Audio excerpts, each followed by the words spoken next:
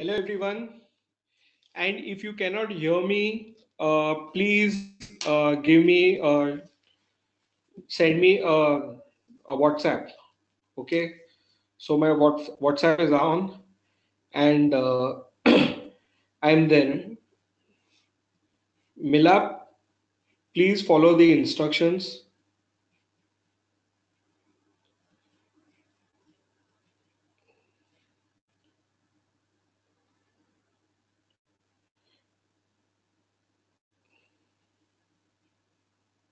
The 9-digit key for all those who have not been able to see is in their email. Key is on the email for everyone.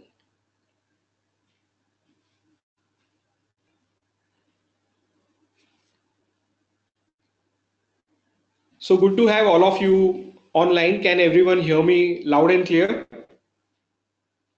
Okay, Nirupam, I got a go ahead. Can everybody else please give me the go ahead if they're having difficulty with audio and video?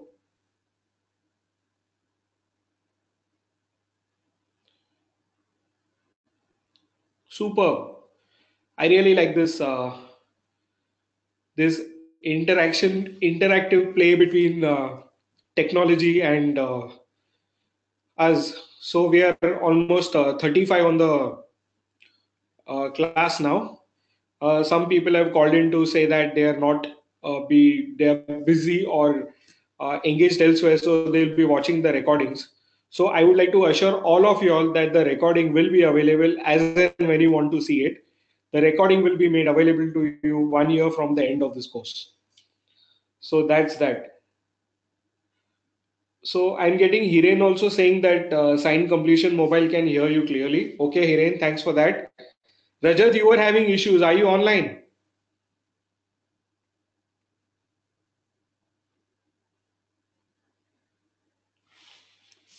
Okay, now I'm going to switch to the toggle mode in which I'm going to share the screen space with you. Please confirm to me that you guys can see the slide share presentation also.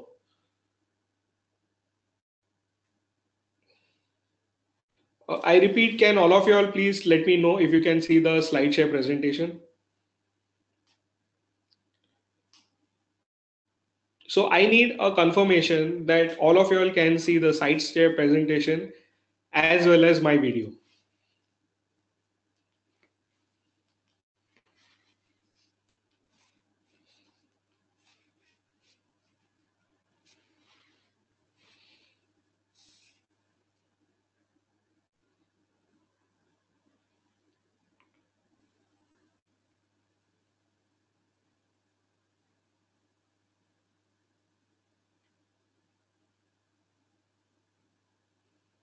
Meenu, I'm waiting for your feedback and also Ashish. So can you see both the slide and the video or only the slide? That's one last confirmation what I want.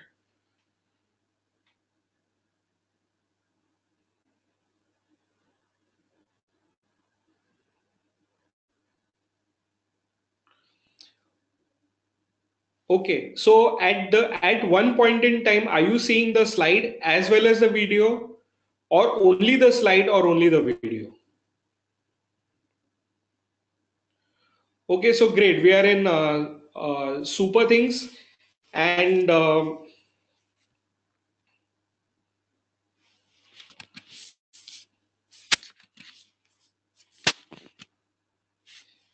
super. And I'm now going to move to the slide share format because I think it will be easier for me. I am more comfortable talking that as I get more versed with technology. I think that things will move. Okay, Ashish, you have a problem with that, I think, but everyone else is pretty okay. Uh, okay, fine. So we're doing well. I'm moving now to the toggle mode.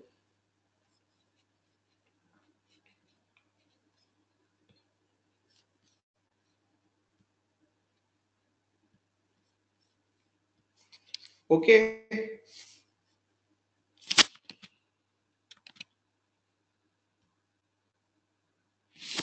So welcome to the master course in picking multi-bagger stock ideas. And I really would like to, this is my customary way of thanking you for joining in rather than saying thank you towards the end. I believe I should thank you all for taking the time, entrusting me uh, with your hard-earned money, and entrusting me with the fact that I can impart some knowledge and make a difference to your lives. Okay, so let's get to the brass tacks of this course. I'm going to spend a little bit of time talking about how the course is structured because I have tried to make it as immersive and as uh,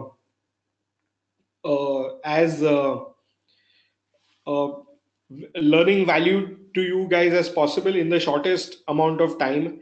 I do not expect you to do great levels of homework, and I would like there to be a lot of interaction whenever we do these webinars, and you learn very well from these. So I will only say that if you follow all the exercises that are sent to you without missing any one of them, I can assure you that you will become among the top percentile stock pickers of all time. This is the amount of confidence that I have in the knowledge that I'm going to share with you guys. So let's look at the best learning practices that we will follow. Your class is structured in such a way as to facilitate maximum learning without having to too much spend too much time studying on your own, right? So that is what I told you about just a little earlier. Second thing is regularly undertake the exercise provided to you. Daily time taken will not be more than 20 minutes, and be assured that I will follow up individually with all of you on WhatsApp. So I am going to be breathing down your necks to see to it that you do all your exercises. So I will connect with you at least 2 to 3 times a day on that. Then secondly, please participate in the WhatsApp groups freely so that all of us can gain collectively. You may have certain doubts which might have not uh, reasoned out with someone else, and he or she may feel that they have the same doubt. So the best thing is to share in this group as freely as possible, and maybe I might not reply to you immediately, but during the day between 8 and 9 p.m. I will answer all queries without compromising on the time. So the time 8 to 9 is purely dedicated to the multi-baggers group.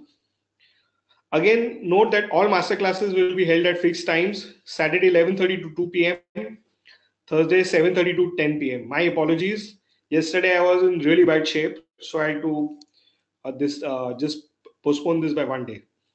Then what we are going to do is we are going to divide each masterclass into 8 capsules of 22 minutes, followed by a breather of 8 minutes in which we will address queries.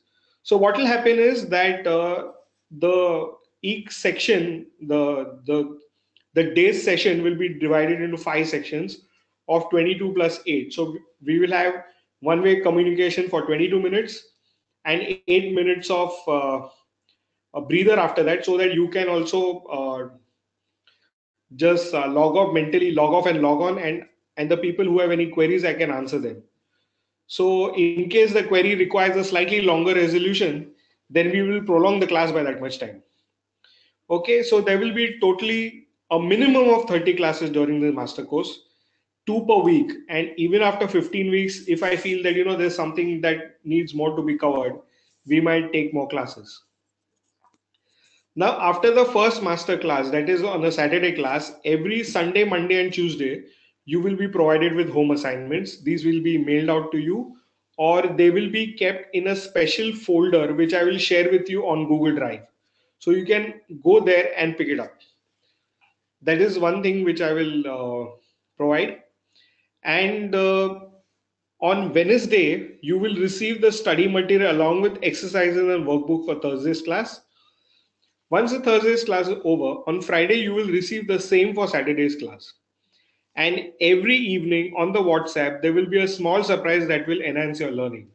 So I intend to get a few good people in the market who are well-renowned investors with considerable fan following, some industry analysts, traders, fund managers, and thinkers who believe in the longer term art of multi-bagger stock picking for discussion with our groups. So be sure that learning is round the clock, not only constrained to the 30-minute, 2.5 hours class, or for that matter, to the assignments that you do, but every evening we'll have a great learning experience taking us forward. Now, prior to every masterclass, we encourage you to take a small multiple choice questions test to assess how well you have become familiar with the content that we discussed prior to the masterclass. It will include all the elements of the previous masterclasses so that repetition will ensure permanent learning and picking multi-baggers will become second learning. Let me come back to that. It will include all the elements of the previous masterclass so that repetition will ensure permanent learning and picking multi-baggers will become secondary in nature, just like driving is. So you remember when you started driving, there was total disconnect between the clutch, the gear, the handbrake, the steering wheel, forward looking, watching the rear view mirror, watching the side mirror, checking your speed, and generally coordinating your movements. But what happens over a period of time as you practice and you get the art of driving becomes familiar to you, it then becomes secondary. So everything moves in unison. This is the same way in which picking multi-baggers will work. And it will require that we do a lot of repetition. So what is taught in class 1 will be extended to class 2. Whatever is when we reach the fifth class, whatever we have learned in class 1, 2, 3, 4, and 5 will be picked up and put together. So every day, bit by bit, drip by drip, the fountains of knowledge will make a home in your brains, and you will start looking at the markets in an entirely different way. Remember one thing, it is different to buy a stock idea because some change happened and you invested in that from that point of view or took a trade. But multi-bagger investing requires a totally different mindset. Before we get on with this process, I would like you to uh, I just now on the WhatsApp group, I have sent you a link to a Google Doc. And I would really appreciate if you would take 5 minutes time to uh,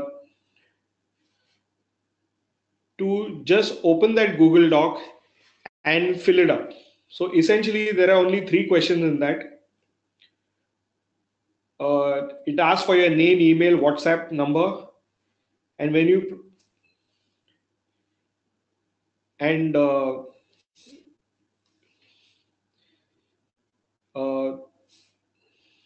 fill it up, it will send you to the next page, and it will ask you to mention 10 stocks which you think are potential multi-baggers as of today. Please don't get overwhelmed by this exercise. Just go ahead and fill it up. I'll give you 5 minutes for this, and the answers will come to me because it's a Google Doc, and you can change this at a later date also. But uh, what how this will work is that you will be using these 10 stocks as your portfolio of shortlisted stocks from which you are likely to become 2 to 3 multi-bag ideas that you would like to invest in. So this is your baby, which you will be developing, applying the principles of uh, that you learned in this class.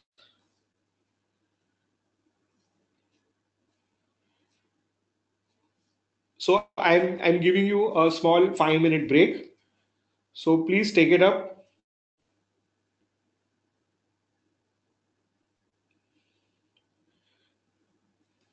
Right. Okay. Rohit, I'm sending you that link on your this thing. There's another group, but I'm sending it to you here.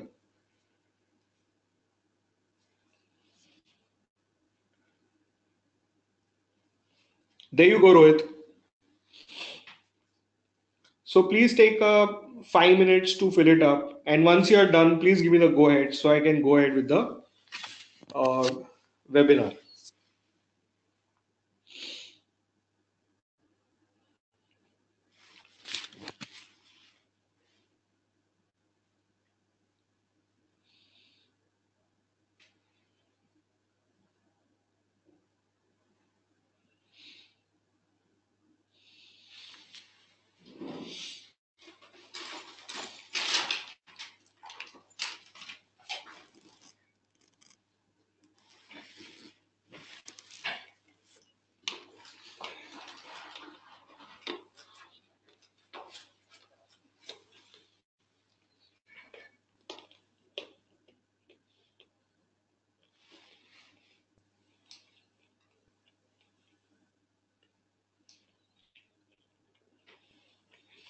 Thanks, Umang. Thanks for your feedback that everything is running smooth and good.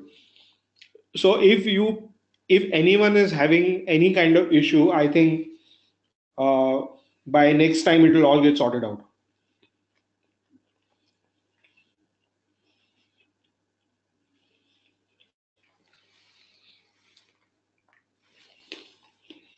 Devkar, it's okay. If you're not getting it, I will send it to you separately. Hello, Rajat. You're in joined on listen only mode. Good to have you back.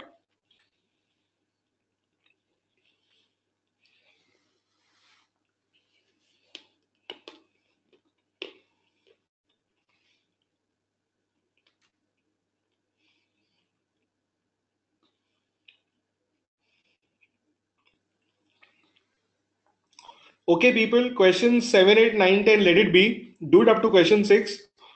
We can. I will send you another link which will have the 10. Arun, any issues going 6, 7, 8, 9, 10?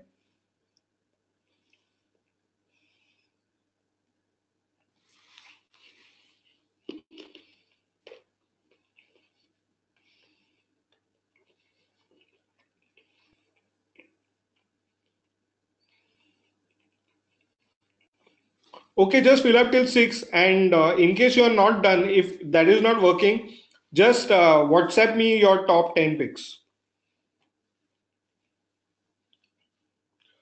Use the WhatsApp to send your top 10 picks. Take another 5 minutes on this, it's okay. Don't worry, guys, first class, little bit of teething issues, but we'll get sorted. Next class will be better than this too.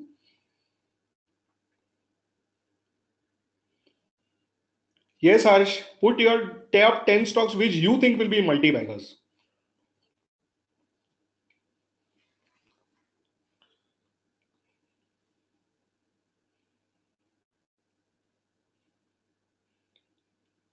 Murli, smart person, yeah. Enter zero in those questions and you submit it. You can change it later. I will validate it later for you guys.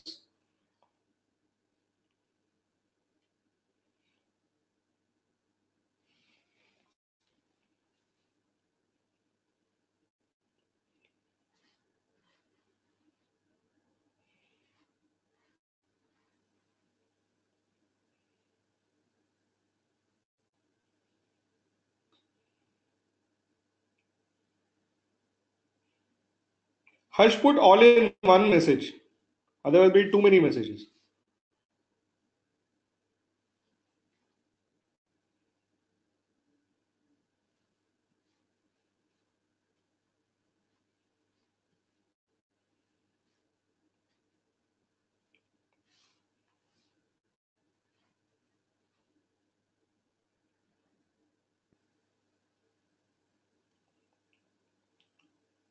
Okay, I think we'll go ahead with the next part.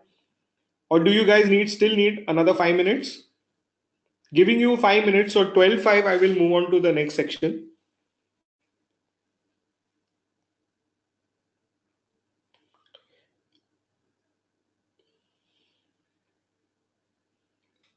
Minu and Ashish, I need to see your inputs also. You're the smart guys from the Ventura franchise network.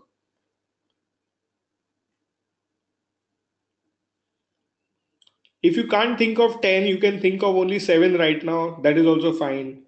If you can think of 3, that is also fine. If you can think of 15, all the better. It doesn't really matter. What it is important is to get your thought process going so that we can, you know, start moving along the stocks which we think are multi-baggers. So here, how the process we will follow is that whatever we learn in the next 15 weeks, we will apply to these stocks individually, and you will make your own judgment as to the multi-bagger potential of those stocks. So in effect, what will happen is that you'll be selecting stocks by the criteria of elimination. We will come to that later.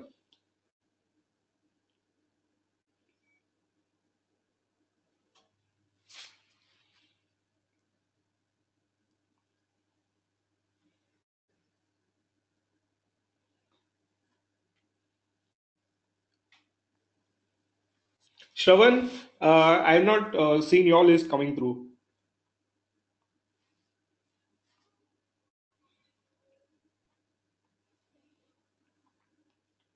Vaibhav, nice going. So is Shrikant. Shrikant, you got 9. Saurabh Sisodia got 1, 2, 3, 4, 5, 6, 7, 8. Umang has only 3. Umang, you need to work harder on your brains.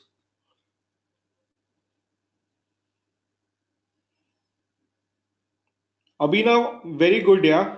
You got all your 10 top picks in. Hiren has submitted. Minu, if it's not working 7 onward, just type it in WhatsApp.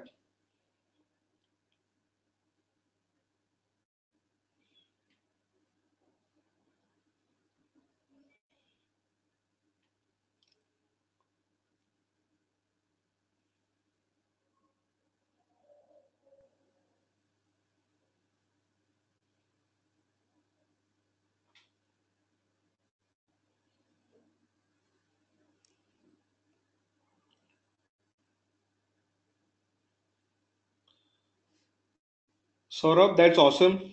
Got your list.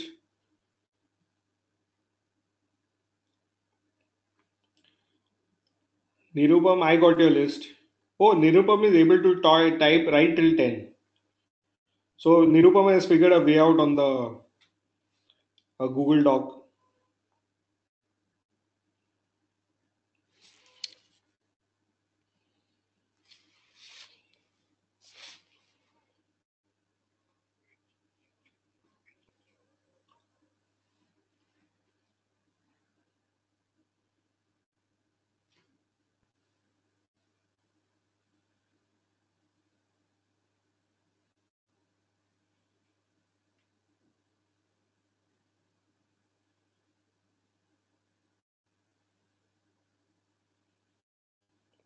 Harsh, Som Distilleries, Kinfa Life Sciences, that is new one for me.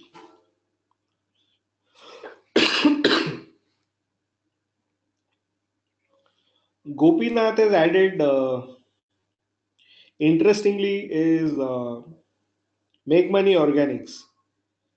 And you're quite bullish on GVK PIL.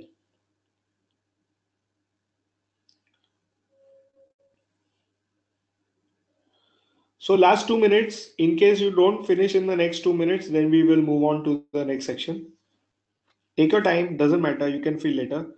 Super Ashish, I can see you have got interestingly Glenmark. Shravan, Karnataka Bank, Loris Labs, Tata Coffee, these strike me. Minu Grindwell Norton, that is striking me. Arun is all with mid cap and small caps. Zen Technologies, Oceana Biotech. Great, Umang. You're getting another 3 stocks, so that's 6.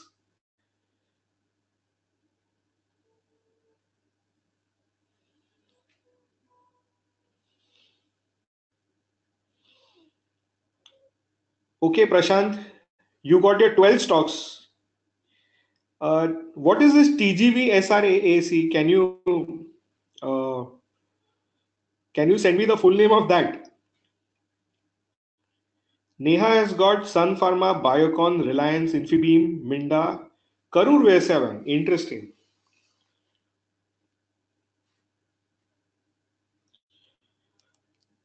Okay. Should we move on now? What do you guys say? It's been 5 minutes. Milap, nice 10 stocks. Navkar Corp, Sarla Poly, Shaili Engineering. Yeah, we are moving on now. So it was Edison who said that 10,000 hours of study minimum is required to be a master.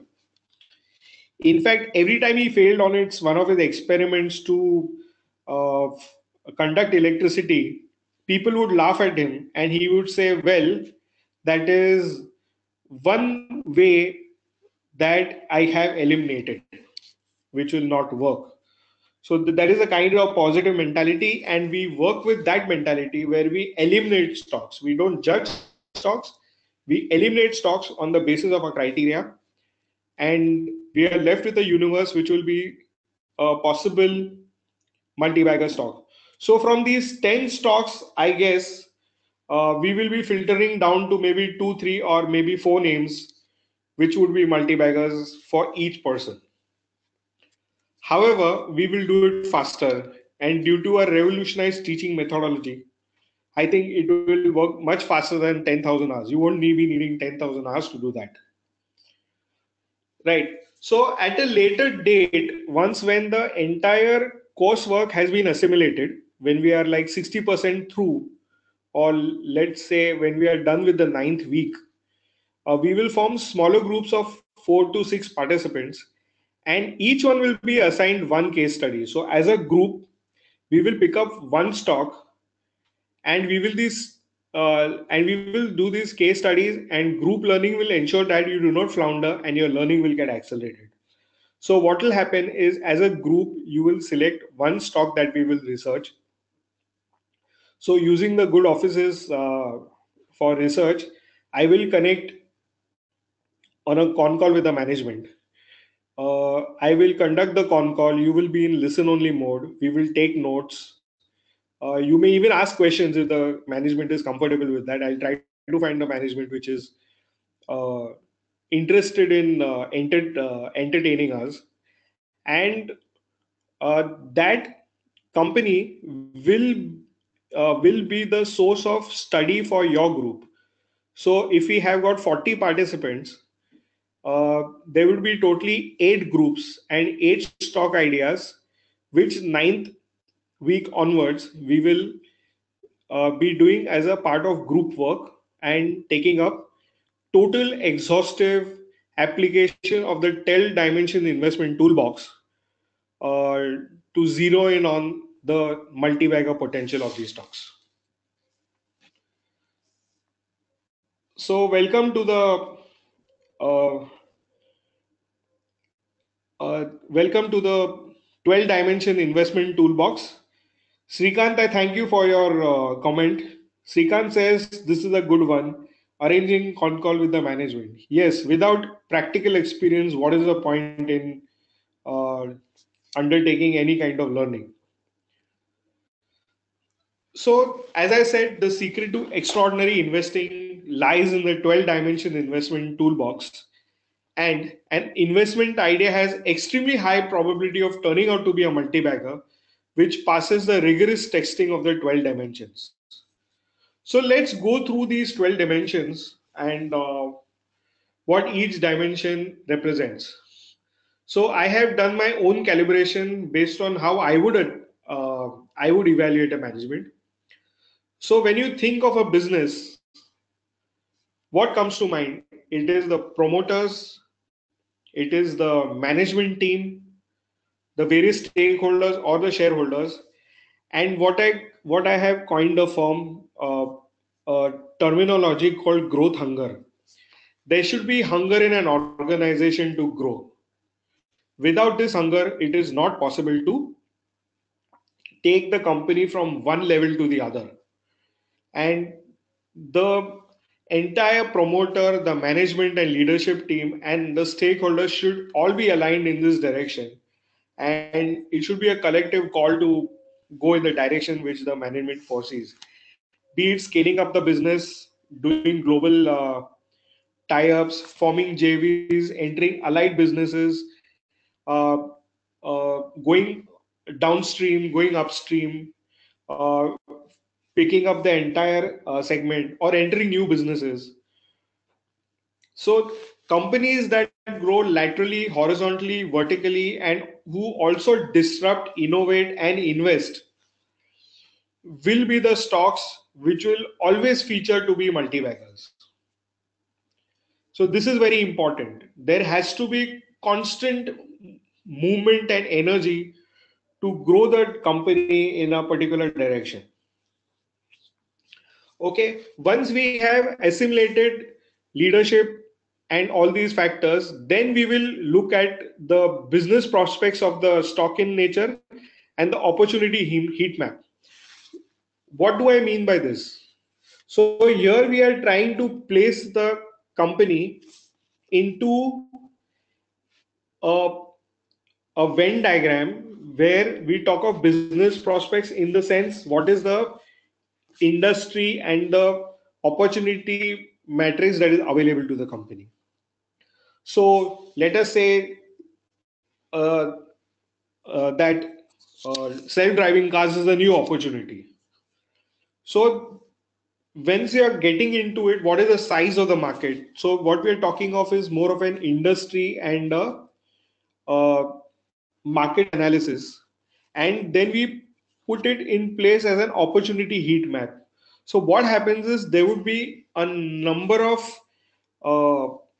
a number of avenues for a company to grow, right?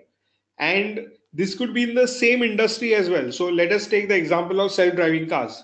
Within the self-driving cars, you could do the complete self-driving car, or you could do the software of a self-driving car, or you could do the manufacturing of the batteries, or you could do with the uh, system or the community that surrounds it.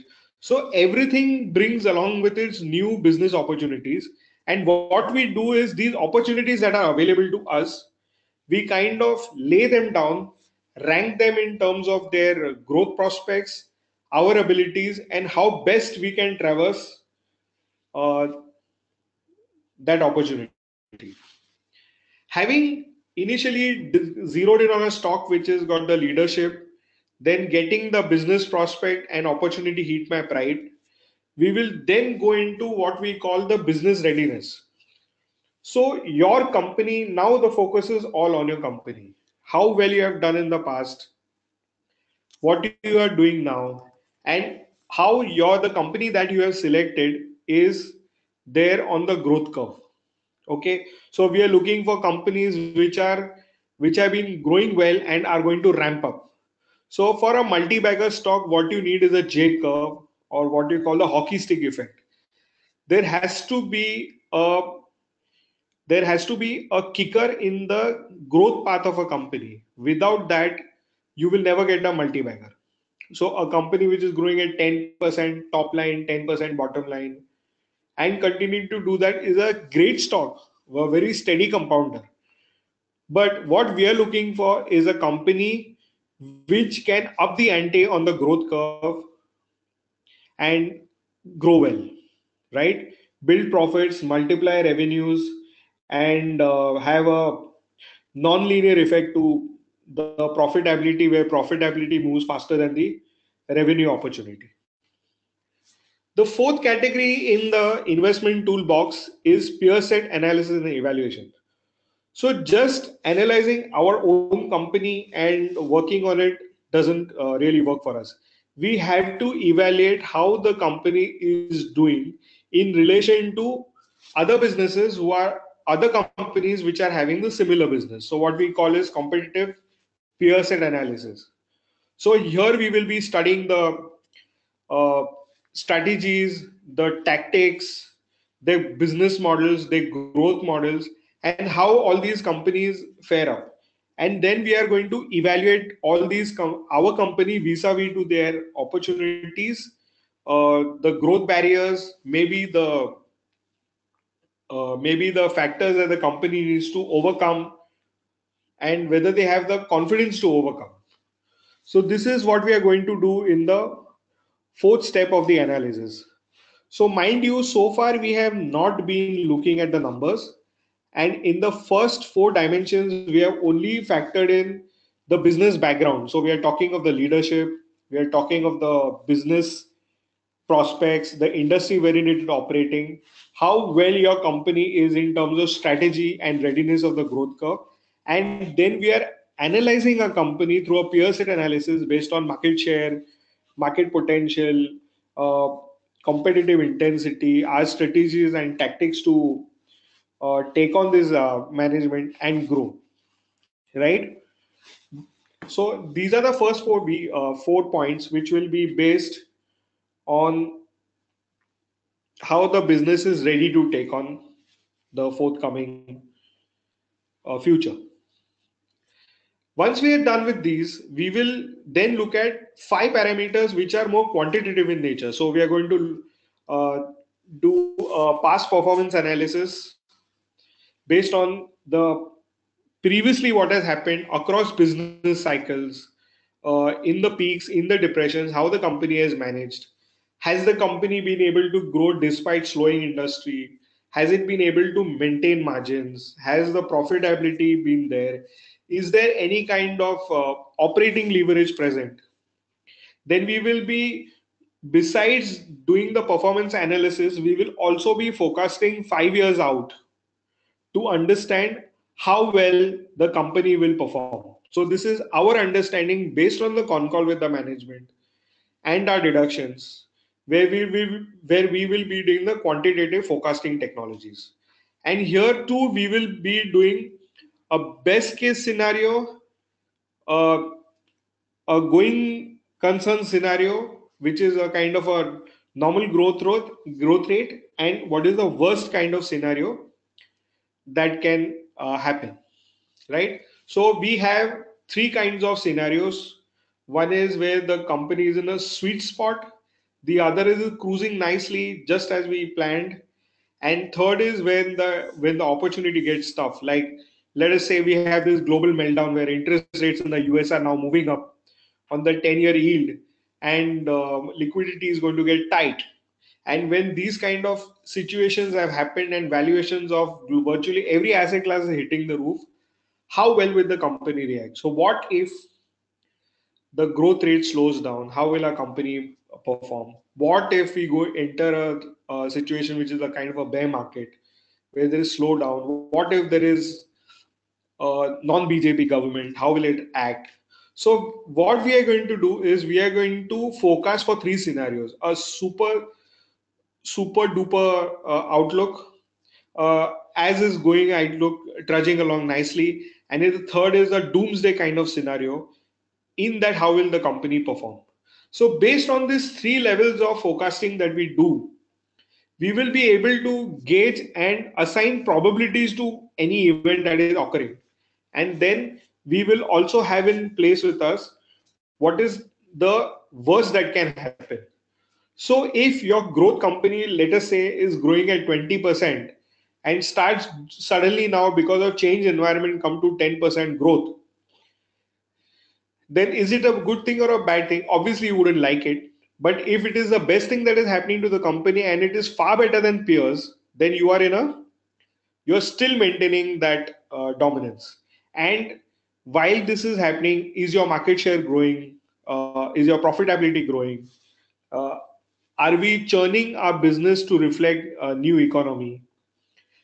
So these are the kind of things that we will be analyzing. So to just give you kind of a taste of what is happening is, let us take the case of NIIT.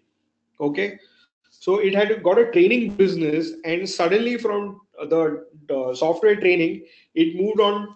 It moved into a different facet of training.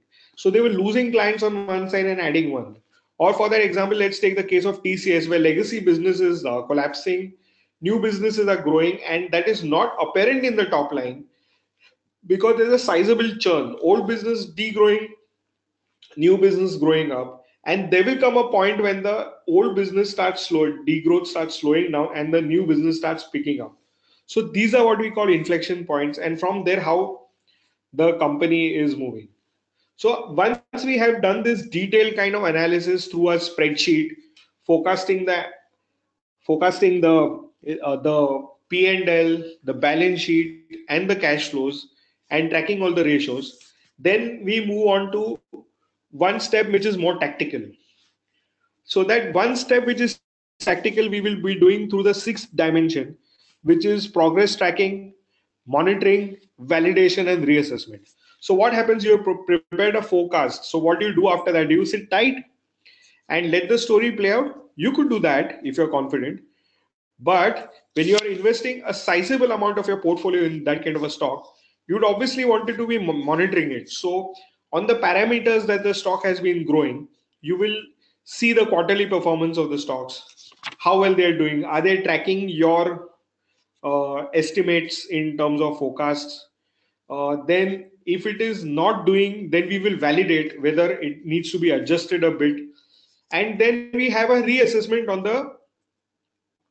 on the likely outcome of that. So let us say in FY20 you are forecasting 100 rupees EPS on a stock, and you have assumed a 15 multiple. So you are looking at a target of 1500. Today the price is quoting at 600, and you are thinking that you are smooth sailing with a three bagger. Okay, now let us think that there is a change in the government. If there's a change in the government, policies change, there's a little bit of uncertainty, growth slows down, people are not investing, people are very on spending. And then when the scenario changes slightly, you need to reassess what will happen. So maybe you will say that, okay, I'm not growing at 10%, I need to tone down the revenue growth. And let us say the company was setting up a super duper blockbuster product, and that is kind of delayed by 2 years, right? So you're very confident of the progress of the company, but you need to build in that 2 years slowdown, and you need to take your focus a little bit further away. So maybe you would not get a 100 rupee EPS in 20, and you could get it in 22. So your growth rate slows down. So these are the kind of little bit of validation and reassessments that we need to do. Then obviously the seventh parameter is my favorite. I am always looking for these things in multi-bagger stocks. Does it have operating leverage, and what is the moat? So what do we mean by operating leverage? So there would be a scenario where the company is growing its top line at 10%. The profitability, the EBITDA margins, EBITDA is growing at say 15%, which is 5% more than the top line, and the bottom line is growing at 25%. These kind of businesses is what I call operating leverage. So for a linear growth in revenue, you have a non-linear correlation of the growth in profitability and net profit of a stock. These are fantastic stories to play out because small change in top line gives you a huge effect on the bottom line. And essentially, we are always looking for these stocks because they have the maximum potential to be multi-baggers. Along with this, we also need a kind of a defense, right? So you need to know that if you keep growing this fast, why would competition not get attracted and move into the same line of business? So there we need to assess what are our defenses, or what is our leading technological competitive edge that we have that will keep your stock uh, safeguarded, maybe in time duration or from technological competence, way ahead of the market. So let us say there's a huge infrastructure boom going on, and companies are get in the EPC space. And what if you are a connoisseur of 3D printing and you start suddenly doing one floor in like 1 week? So technically, you're putting up a building in 7 weeks, a seven-storied building, and maybe taking another 3 to 4 months to finish it off. So you're putting up a seven-story structure in 11 months, whereas the convention is to do it in 2 years. So then, what is your moat out here? Your moat is your technological advantage. Let us say you are company which is into the infra stage, having a unique ability to do EPC. So what would happen when others are floundering? You excel in that. You excel in implementation. You have got good control on processes. Take the example of AU Small Bank. Though late into the phase, it is one of the most sought after stocks, primarily because its processes and systems which are there put in place are world class, and they work like like an orchestra. So once we have done this operating leverage, seen the moat and seen it from the perspective of the industry, that this is the best that you could get in the given space of 5 6 stocks, where you have good tracking, excellent forecast, operating leverage, moat is in place, then we come to the function of valuation potential and re-rating. So this is also a subset of the operating leverage. So you have revenue growing faster, you have profitability growing better, you have net profit going better, you have return ratios building on, and in keeping in sync with all this, what happens is that uh, the street recognizes the potential of this stock and it gets an overcrowded trade, and then the stock really moves. So what happens? Not only is the EPS of the stock being pushed up because of the performance of the company, but the market starts re-rating it. So a classic example would be your lead recovery stocks. Nothing has changed in their fundamentals, but the market has started valuing them based on the multiple. The market has realized the potential of these businesses being long term and being absolutely essential businesses. So for the business of lead batteries, recovery of lead is very important. And these companies which are there into the recycling of lead have suddenly been got re-rated. So their EPS from the P multiples from single digits have actually gone to 20 times. So this is what I mean. And if you add this kind of re-rating to the operating leverage that we're talking of, boy, the stock is really, really going to go through the roof. Having focused on the leadership and the business background of the company, having looked at factors which affect their numerical numbers and the stock price, then we come to the fact of finally doing the stock selection and other factors which are essential for a complete multi-bagger investment system. So when you have selected these 10 stocks, right? Each one of us has put in place 10 stocks which you think are multi-baggers.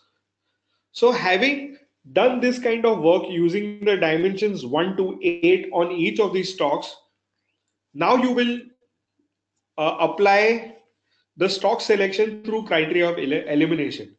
And based on the above 8 multiples, we will definitely get 3 stocks or 4 stocks or even maybe 5, which have got really, really competitive advantages, good future, solid background, and perfect combination of business management, opportunity, and valuation. So the stocks which fall into the stocks which are less likely to do well, they are eliminated, and what remains is your nest egg where you would want to put your money into the stock. Now, before doing that, if you notice, all this work we have been doing through the process of sitting at your desk and reading up on the internet, talking to a few people, assessing based on our evaluation. But what is more important is to get your feet wet. And you need to hit the road, get out of your office, and do what we call the scuttlebutt. So, when I talk of scuttlebutt, what do I mean is we actually go out into the field in real life and go and meet with managements, their distributors, suppliers. We sample their products. We see how the market is responding to their products. What are the different opportunities that are coming up? So maybe you have a pen pencil and someone is coming up with a. So someone came with an iPad, and someone came with a mini iPad, and then there was a phone with a writing device, and you have a recording device which writes on its own. So these are the various options of essentially performing the same activity. So how is your company's product vis-a-vis brand, technological competence, and distribution, and uh, mainly is the uh, mainly is the user preference? How is it going? If all these things fall in place on all the work that you have done, then you have personally convinced yourself that yes, this is the stock that I would go by. And other two things that I talk of are ardor and zeal. So mind you, this is not a very uh, this requires an extra effort on your part. You need to connect. You need to move out of your comfort zone. I would go and meet with if I was doing analysis of the chemical industry, sitting in Bombay, will I get in my office here in Thane, will I get any understanding of that? No, I need the ardor. When I talk of ardor, I mean the effort. I need to take the effort of calling up a trader in Kalbadevi, connecting with him, going and meeting him, doing a small meeting, traveling to Gujarat, going into the heartland of the industrial belt, checking things out, talking to these people, connecting with people in China, because China is the biggest competitor. What anything China does, you need to track and monitor very well. And for this, you need to take this effort. And to do all this, you need a lot of zeal, lot of enthusiasm, and you need that go-getter attitude to get it done.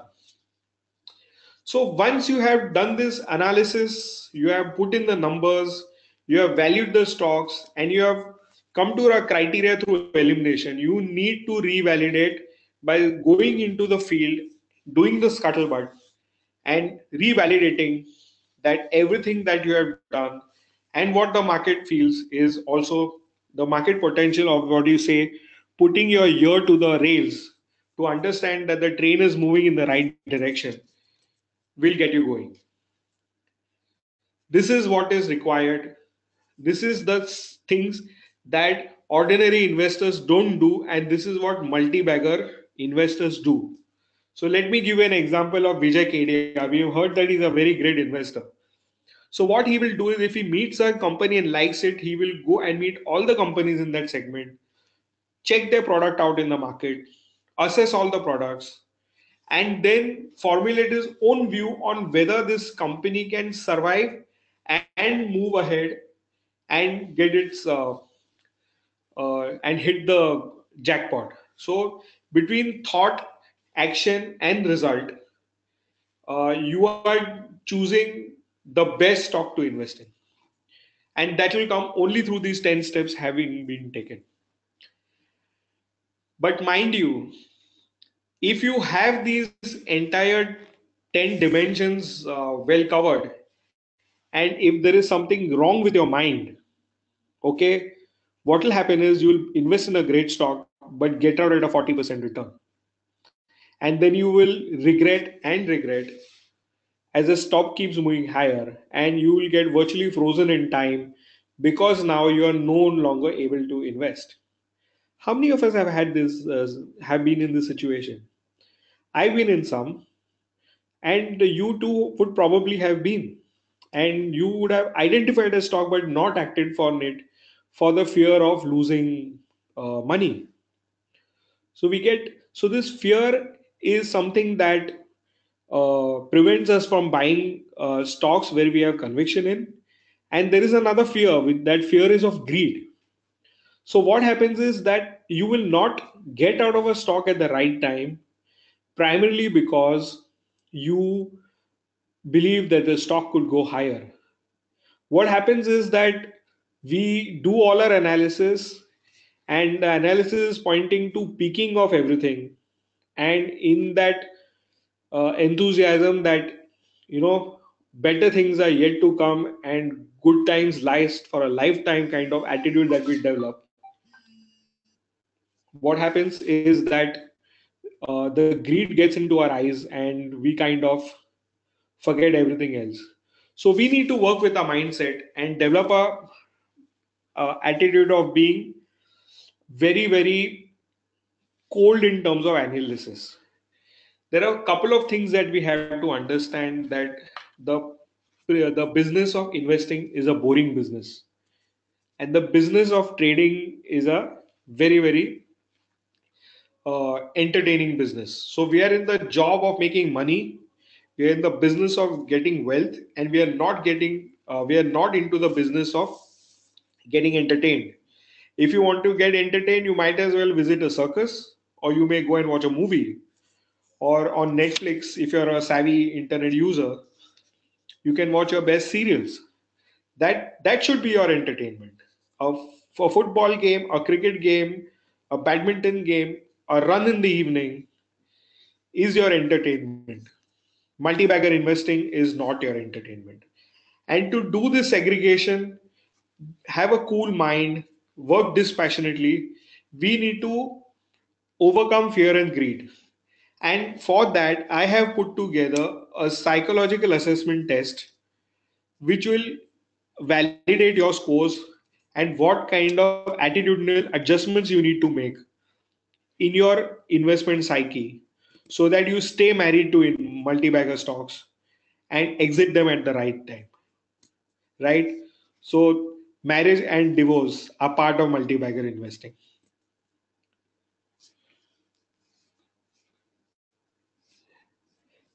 Last but not the least, we need to take into uh, we need to accept that as technology, AI, machine learning, and the new breed of technology, that is IoT, uh, virtual industry, come into play, business as is practiced is never going to be the same.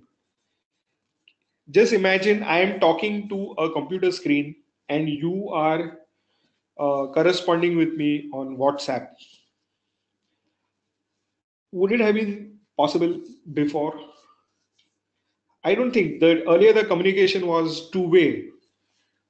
So we had two-way communication on the phone. Then we moved to the internet through email. Then we came to short messaging, and now we are into multi-bagger, multimedia messaging. So this kind of innovation which has come about has actually disrupted business as it was practiced 75 years earlier. And as we go forward, the disruption is going to get so immense and so all encompassing and affect every facet of our life that it is business is never going to be the same. Disruption, as it is called, will be the order of the day.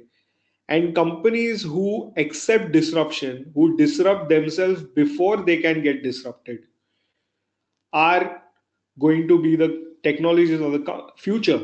And what happens in this is that companies who are on this disruptive path become, either you have a one off trade, either you are very successful or you are not. And the one who is successful is the winner who takes it all. So let us look at a few stories.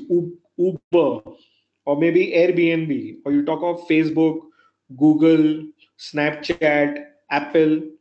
These are all companies which have disrupted themselves, they have disrupted industries, and they are continually disrupting themselves again to take on the future, which is so technologically intense that it is going to leave us way behind. So companies which have this DNA of 60 investing in the future are going to be the multi-baggers. In fact, if you see Google, Apple, Facebook, and Amazon are the largest companies, and their market share of the Dow is only increasing. Right? You have Alibaba, Tencent, you have Airbnb, Uber, Ola, all these self-driving technologies that are there. They're really new species of companies, and investing in these type of companies, which are the future, requires a special kind of mindset, which we call the 6D investing. More about this as we go ahead. In fact, we will spend one whole week on this. And I've also drafted a module which will take us through this process of integrating technology into our war chest, going out there, finding startup companies where we could invest and take it from there. And although there are 12 dimensions in the investment toolbox, there is one which I've added today, uh, and that is what I call portfolio concentration and allocation. This requires a slightly different mention. So, from the 12 dimensions, just like we have 12 signs of the zodiac, and there is a 13th sign in the lunar zodiac. Similarly, this portfolio concentration and allocation is the 13th dimension which I have just added. So, this is called portfolio concentration and allocation. So, often we are regretting that when we buy a stock, should I buy 5%? Should I buy 10%? Should I make a four stock portfolio? Should I have a 25 stock portfolio? And even if I have a 25 stock portfolio or a four stock portfolio, how much money to allocate across stocks? Because this portfolio allocation and concentration can make all the difference in your wealth meters. So let us say you invested only 1 rupee in Facebook and you invested 99 in Infosys. Well, my friend, your portfolio would have not been that good had you invested even 40 rupees in Facebook and 60 rupees in Infosys. So this is just to give you an example. I know it's a slightly starking, but that is what I wanted to add. So let us say you had invested in your portfolio of 100 rupees, 10 rupees in uh, Bajaj Finance after the 2000 meltdown. The stock was 136 rupees. Today it is 16,000 plus. And that means your portfolio would have been, your 100 rupee portfolio would have been worth more than 10,000. So huge returns, more than 100 times, all due to one stock. And essentially, we will work out a system where we can do the portfolio concentration and allocation and go ahead with that. So, friends, I am going to now uh, take a small break. Uh, right now, the time is 12:42. I will join you back at 12:50.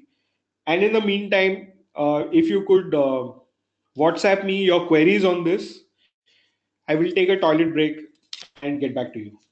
So be around.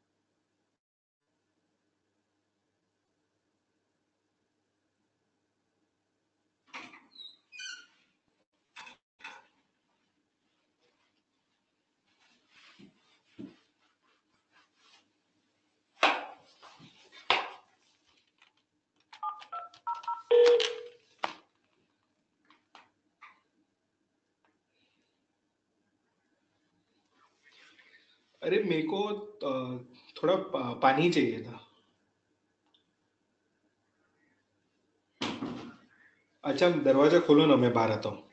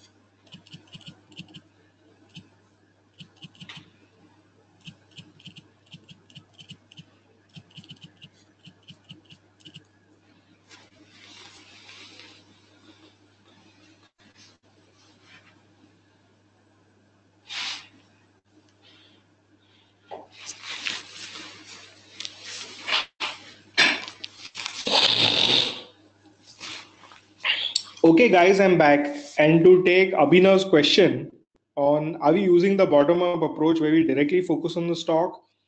Are we not looking at some sunshine sectors? If you could dwell on that aspect. Uh,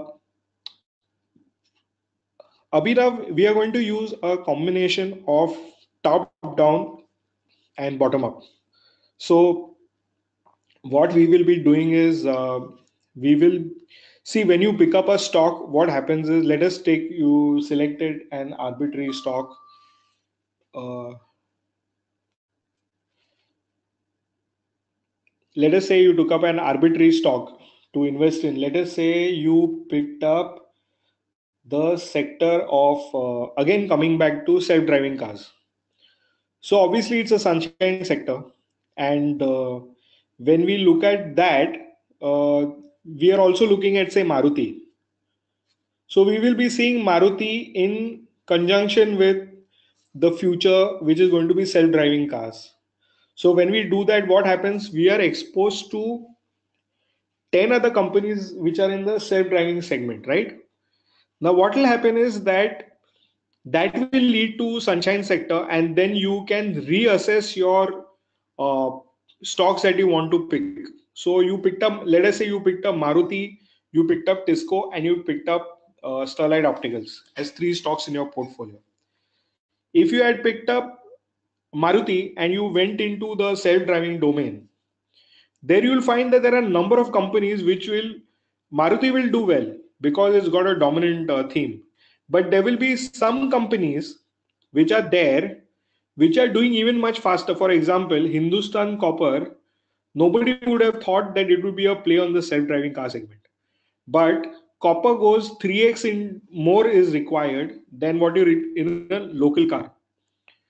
Correct? So and then suddenly Hindustan Copper becomes a very, very attractive play. So what you do is you drop Maruti, which was into self-driving cars, and you replace it uh, with Hindustan Copper. Or what you would do, you would have a, or what another thing which we will be looking in stock selection and all that portfolio allocation is that you would take self-driving as a theme, and maybe you have two or three stocks in that, right? So it all depends on, it's a very individual kind of thing, and it depends on that. But these are the ways that we would be looking at. Okay, now Umang is asking is on what basis we should select the stock, on the basis of what's going to be the star in future, or the share which is the star in the present. Umang, so that was your question is also in sync with what Abhinav has asked.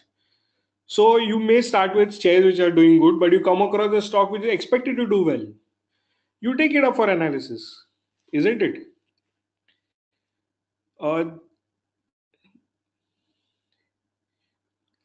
Uh, what I would like to say, Deepak, to you and to the others who are asking for a change in the days, is that I've given great thought to this schedule and then only placed it.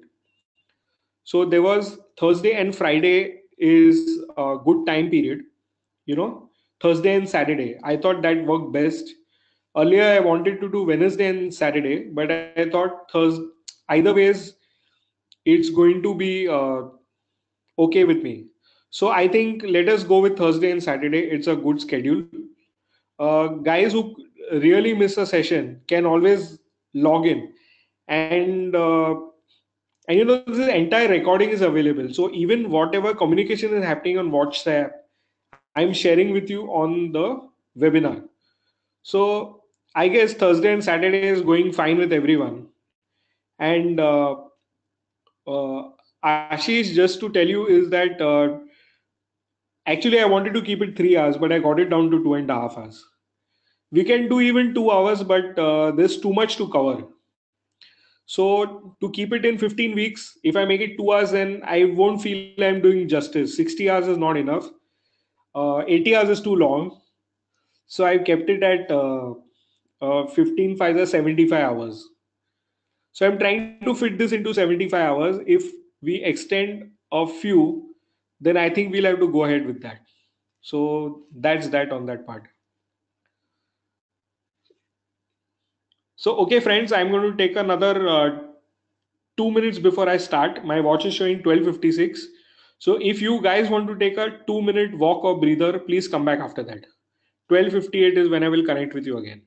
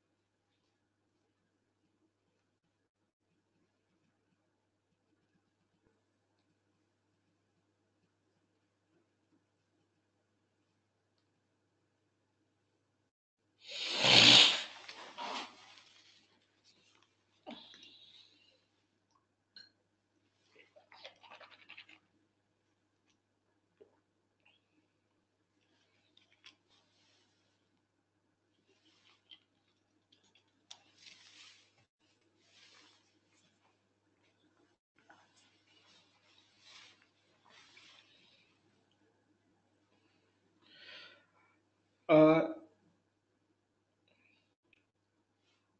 I had very long ago, I read a book in which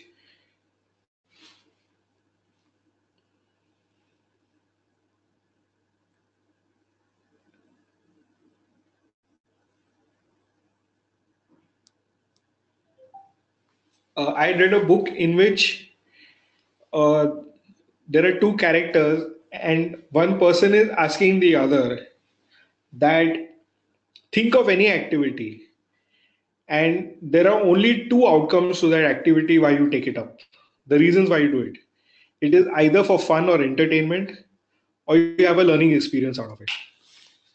So just think about it. Nothing is beyond fun and learning. And it is my endeavor that you will have the best time you ever spent having both fun and learning by attending these classes. So you'll have fun uh, building a portfolio which will give you tons of money, and you'll have learning to build up that portfolio. So it's a vicious circle, like a whirlpool. It will keep on uh, grasping you, and before you know it, you have launched yourself.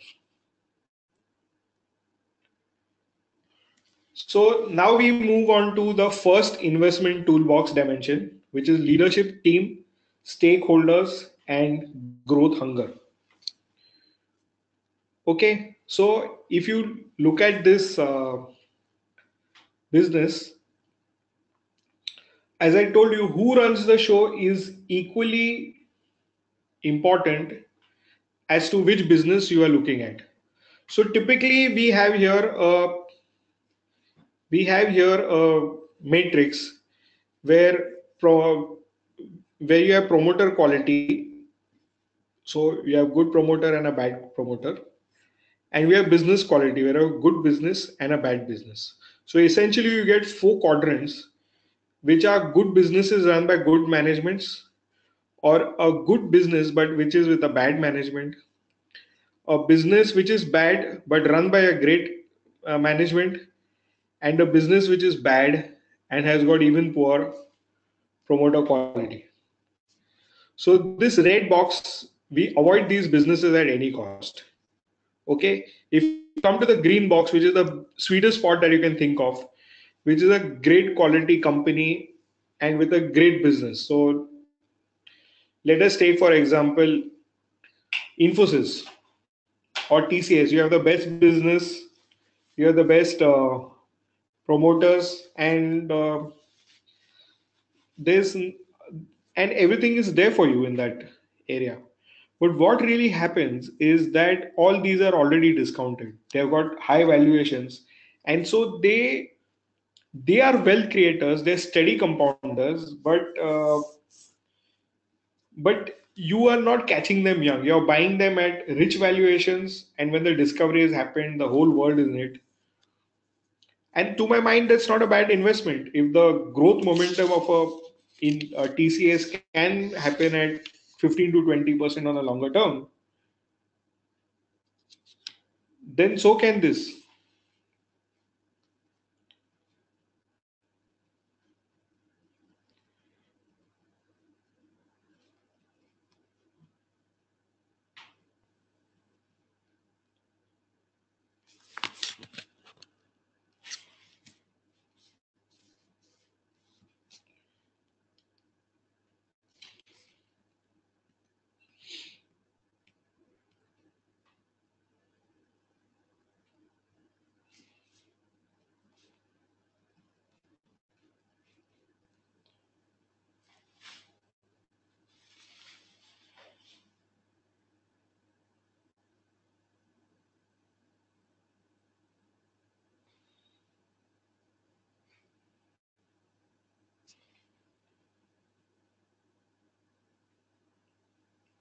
Can everyone give a heads up if they can all see the slide which says who runs the show is equally important as to which business you are looking to invest?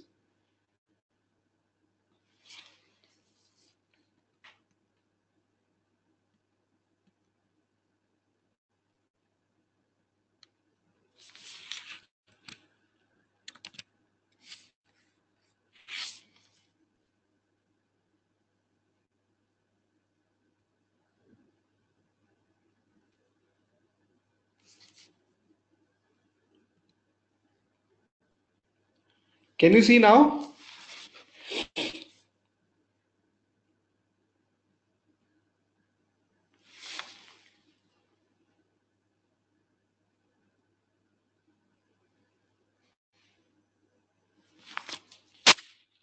Oman, can you see?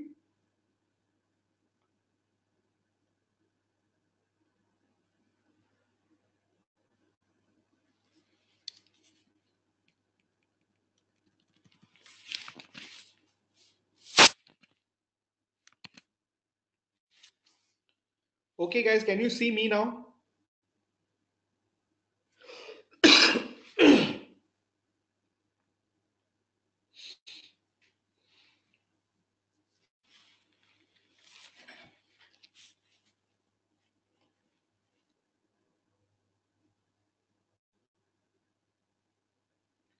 Okay, you can still see the only the 12 dimension slide.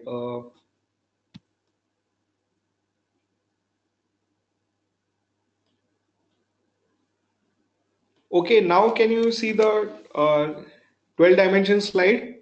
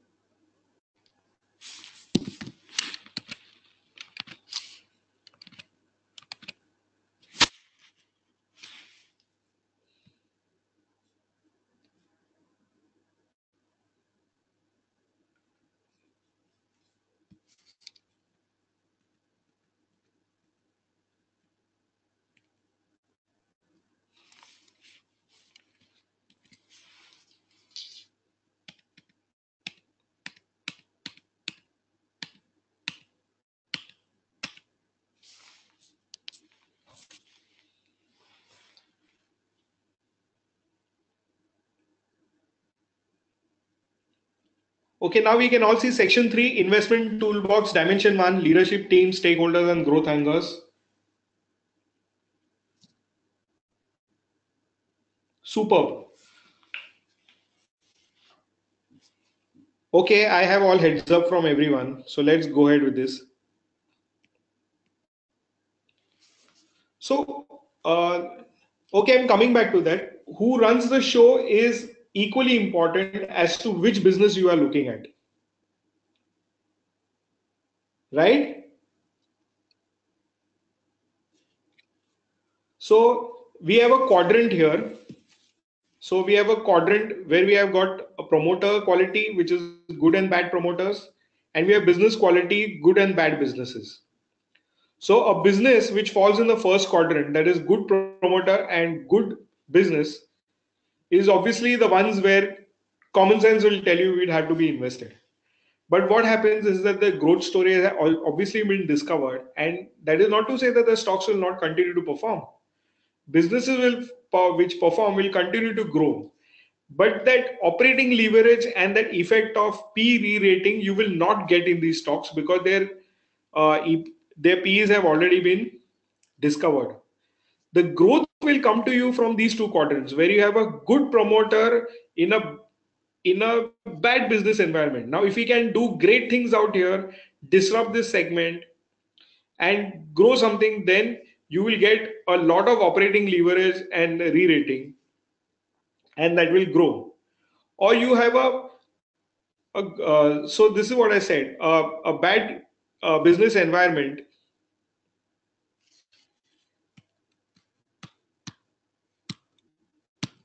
Now can you see, guys?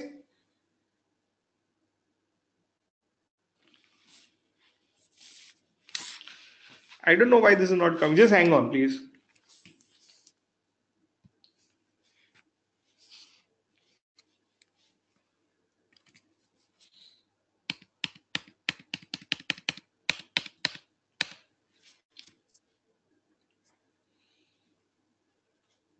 Okay, we can all see now.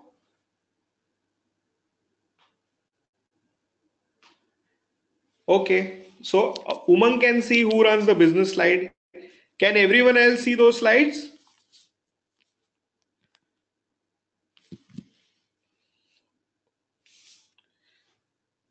Meenu, Ashish. Okay, guys.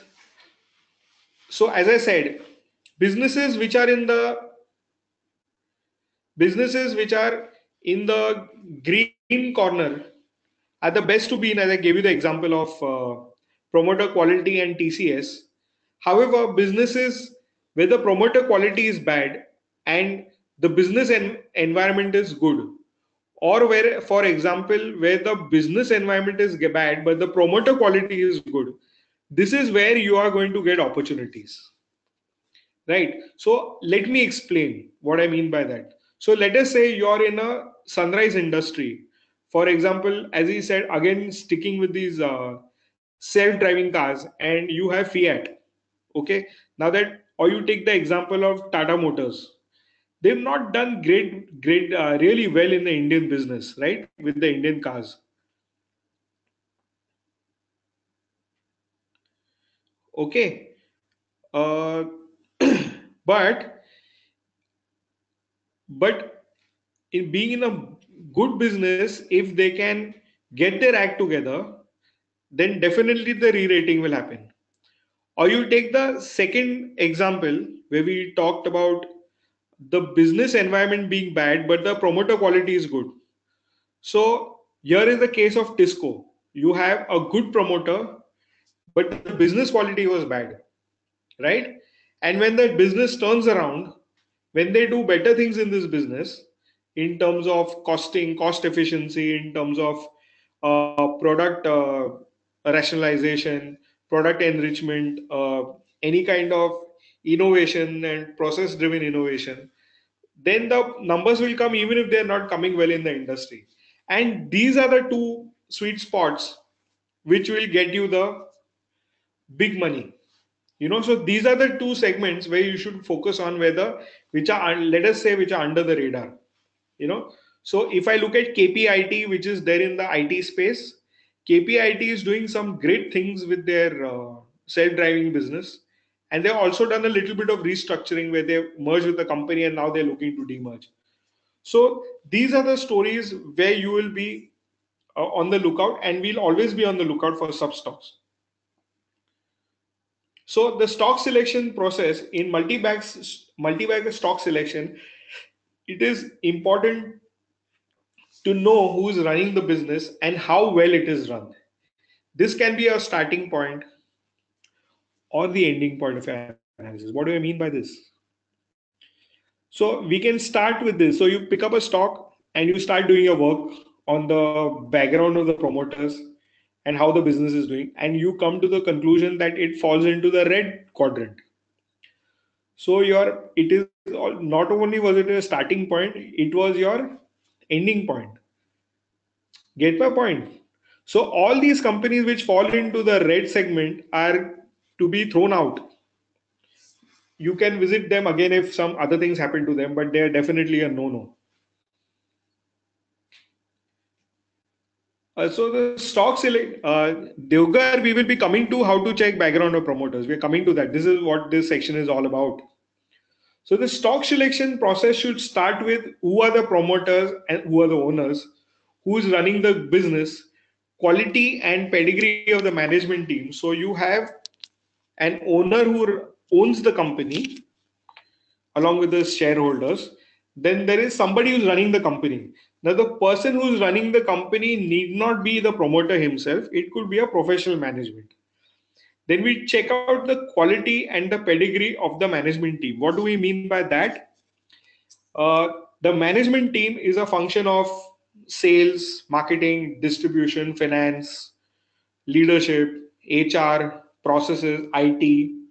So all these things are to be known, and we should have a quality and a pedigree of the management team. So what do I mean by this is that let us say a person who is a kick-ass marketing guy, he joins you. So what we need to do is we need to go and assess his pedigree. When we talk in terms of pedigree concept, which college has he graduated from, where has he worked prior to this, how many years of experience he has, which industries does he have experience, is he a generalist or a specialist, what does he get to the table, okay, and how does he fit in with the management culture, what is his employment remuneration, what are the uh, stock ops that he's been provided with. All these kind of understandings that we get go a long way in judging the management, promoter, owner, uh, management.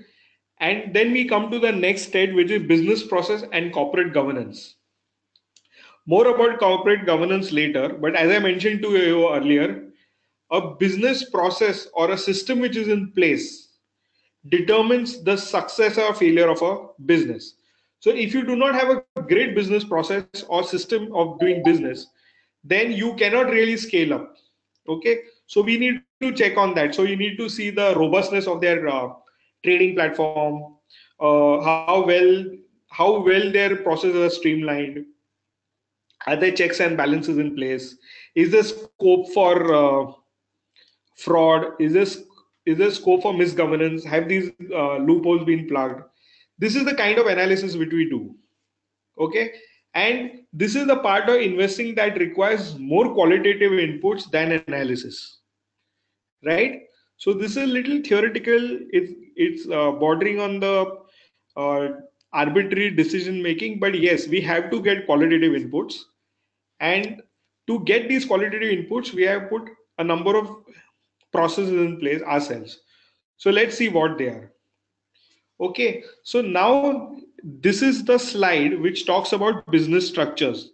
If you can not see it, please let me know. Okay, so we have a diversified network group. So if you see, I've drawn a blue box around these three, around this large Venn diagram, which talks about diversified network, which are about widely held companies, state-owned companies, and family-owned companies. Right? Can you see now?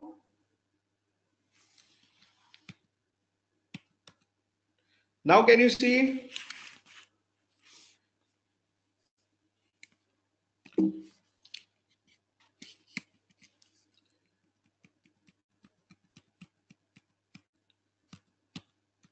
Okay, fine.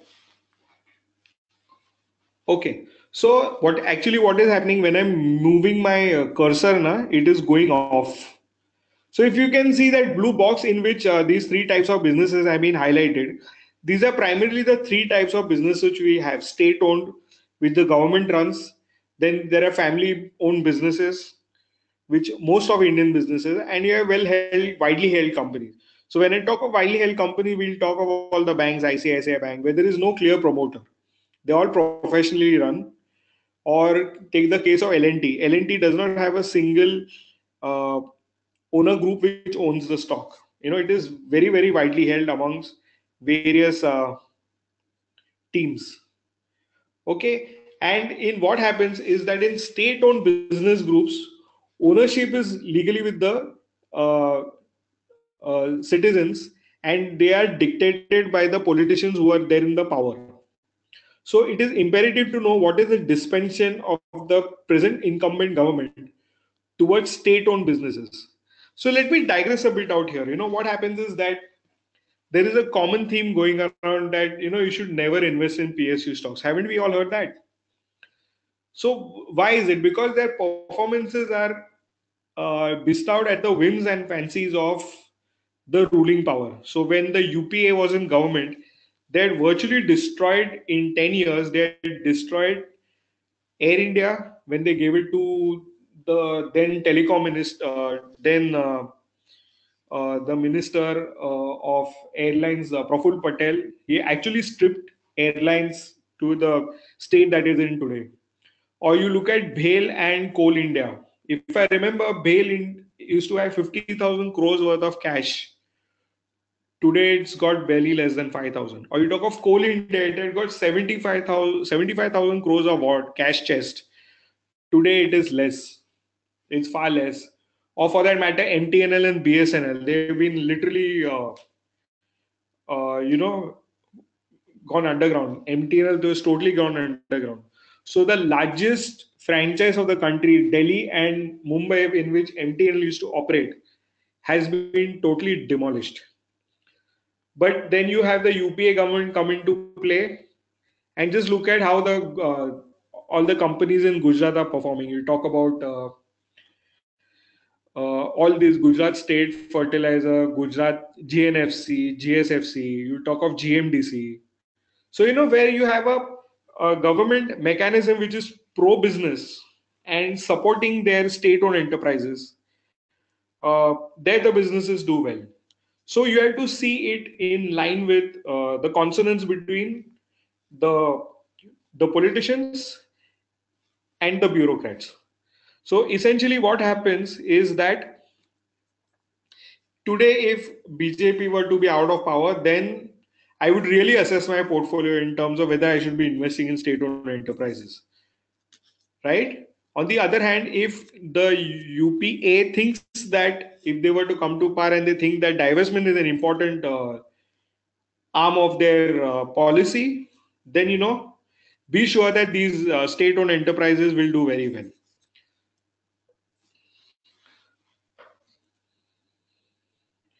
Then when we come to the family-owned businesses. So what are the family-owned businesses? Are the ones which you inherit from your father or from your grandfather. So there are 3 to 4 generations which are involved in the business, and you have extended families, or you have two friends joining together to form a business. That would be also be categorized as a family-owned businesses.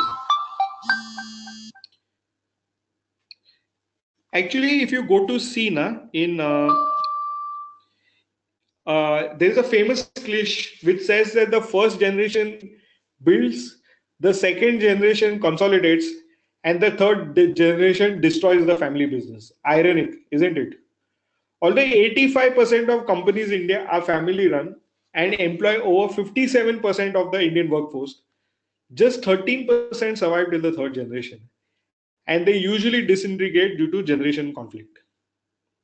So, which is the biggest, what happens is that when your aspirations are not in line with that, in sync with that of the business, these businesses generally tend to lead to family settlements, and then they are disturbed, right?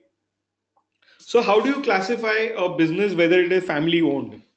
So, any business where the CEO, MD, and chairman are also shareholders and hold more than 20% stake, you can call it a family business.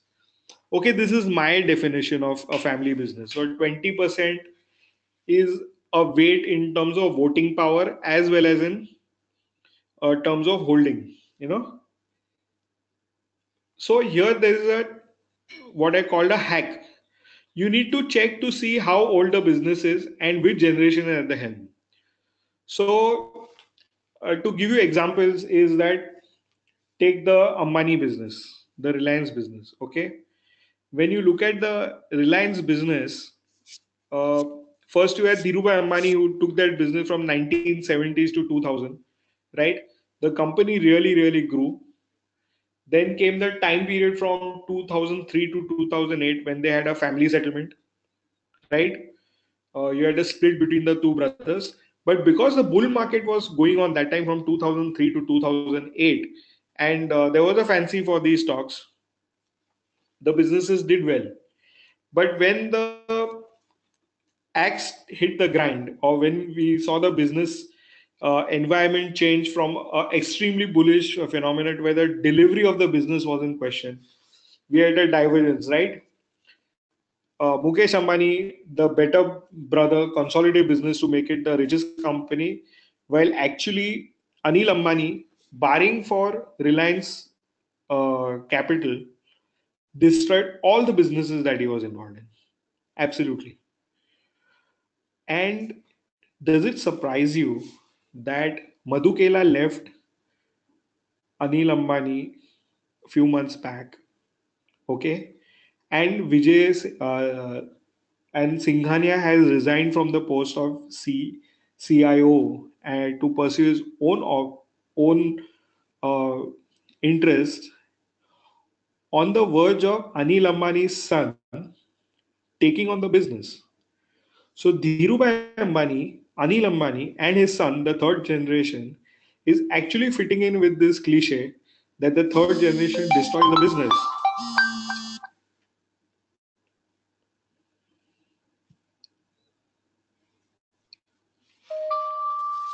Okay, sorry for this call. Just a moment. Someone is playing a nuisance, continuously calling up. I'm going to put it on the silent. Right? Okay, anyway. So, what you need to do is you need to see how old a business is and which generation is at the helm. So, if you were to look at some other business, Reliance was a classic case.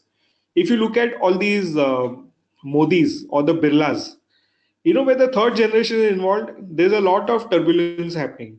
So typically 15 to 17 years is a kind of a period when generations do change, because a person by the time he manages a business well, he's well into his 30s, right?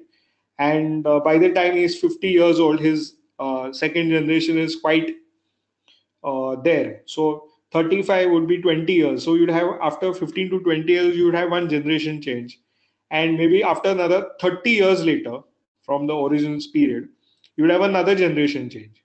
So we should be tracking all these factors in the background. Mind you, this is not taught anywhere else. So here we have a slide. Can you see the slide? Where the India's top 20 businesses by groups of assets since the 1950s to 2016 has been displayed. Uh, just see, Tatas have always been number one, Birlas have been number two, but there is a huge shuffle happening. Anil Ambani in 2016 was fourth.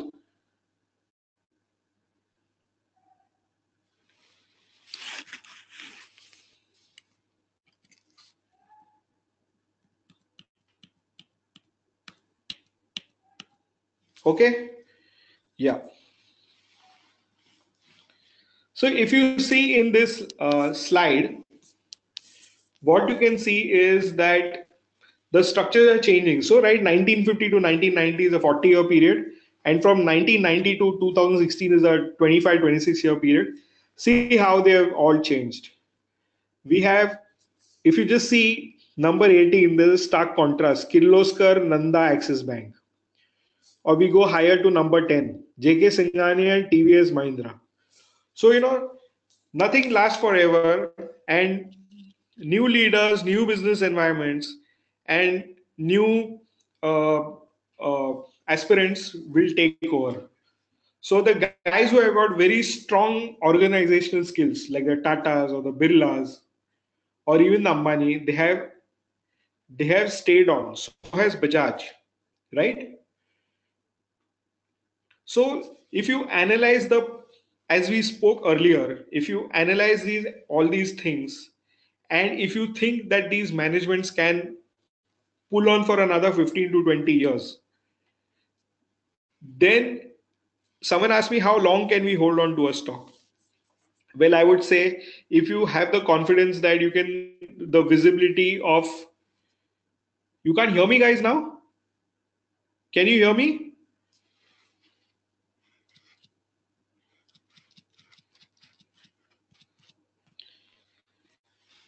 Okay, so everyone can hear. I think Hiren can't hear me. Hiren can't hear and Minu can't hear. Okay, Hiren, you can hear now. Minu, can you try again?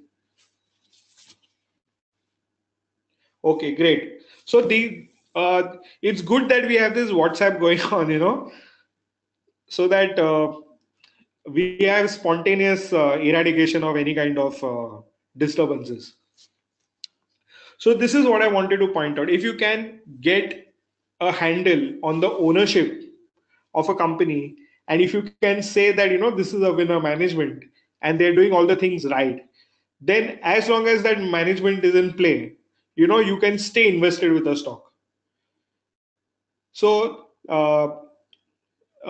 you would probably, we all hear stories about how HDFC or Infosys or all these companies have rewarded shareholders. So if you can be with a winner management, and if you can take a decision on the fact that the management is a winner, believe you me, 2 to 3 investments in a lifetime is all that you need.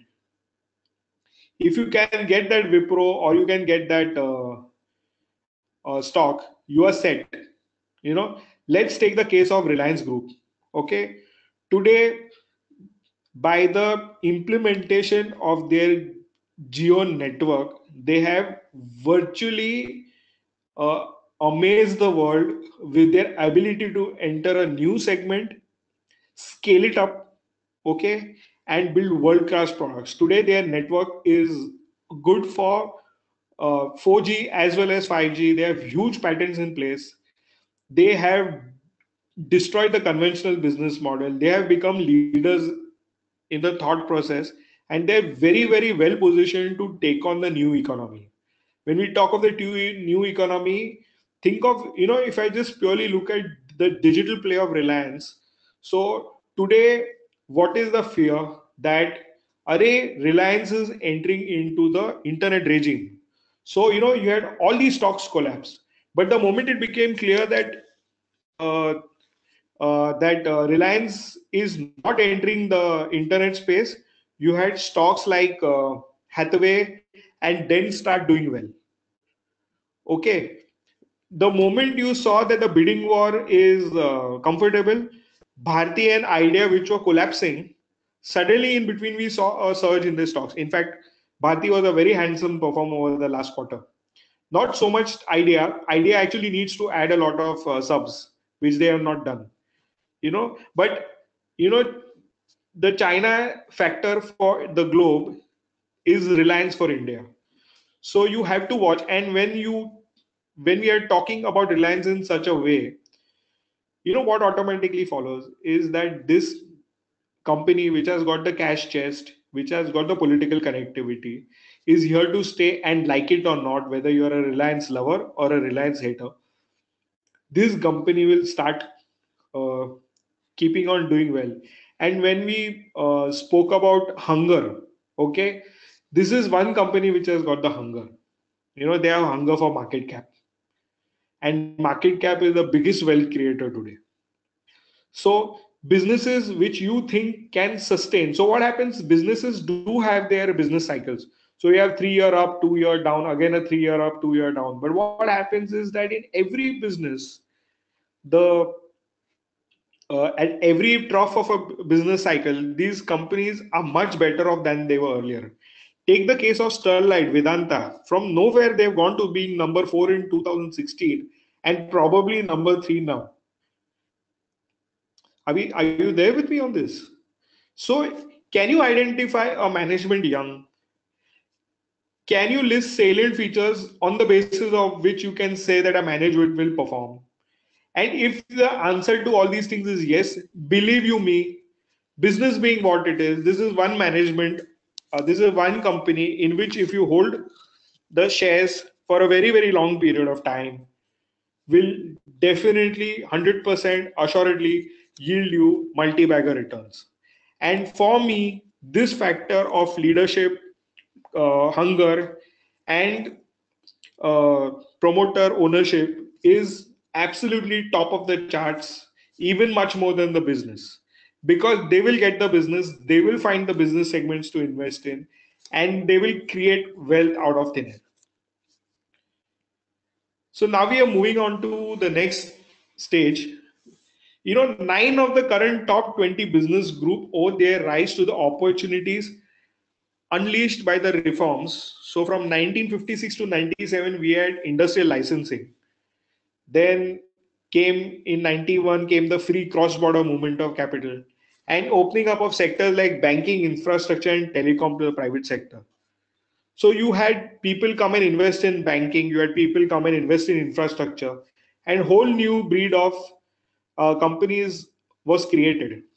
Now here, the Achilles heel for family businesses is the issue of succession. You know, if you do not have a succession plan in place, your third generation will pull you down,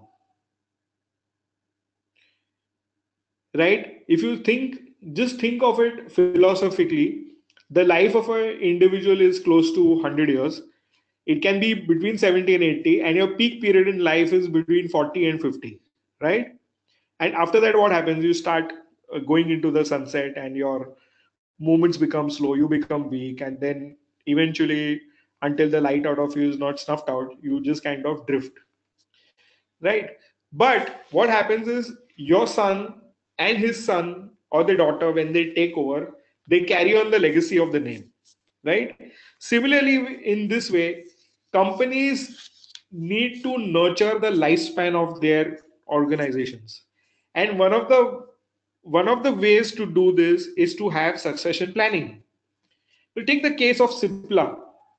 Okay, Cipla is actually today a business which is facing a crisis of ownership, because beyond the Mr. Hamid, he does not have any children, and there is no legacy plan, and there is no succession plan in place. Okay, at least that is my judgment. There may be somebody else who would have come in. Or take the case of Khorakiwala. Today, Khorakiwala has got three sons. One is running the hospital business, one is running the philanthropy, and the third son is just not interested in the business of pharmacy. So there too, there is a crisis of succession, and who will take the business forward? Okay, groups with smooth transition to the next generation have been better at taking advantage of new growth opportunities, in contrast to those where succession-led family squabbles are in place. So what happens if you have a issue of family argument and family settlement? Your primary preoccupation is in solving those things than running your business. And when you don't have a clear head to run your business, how can you tap new growth opportunities? How will you troubleshoot issues which are happening in the company? Remember, human beings are not multitasking animals. We can do only one thing at a time, unlike machines who can do 10 things at a time. So it is very important to check for succession planning for family owned businesses. Okay. There is somebody who is joining in late. I'm just going to tell him that he can listen to the recording.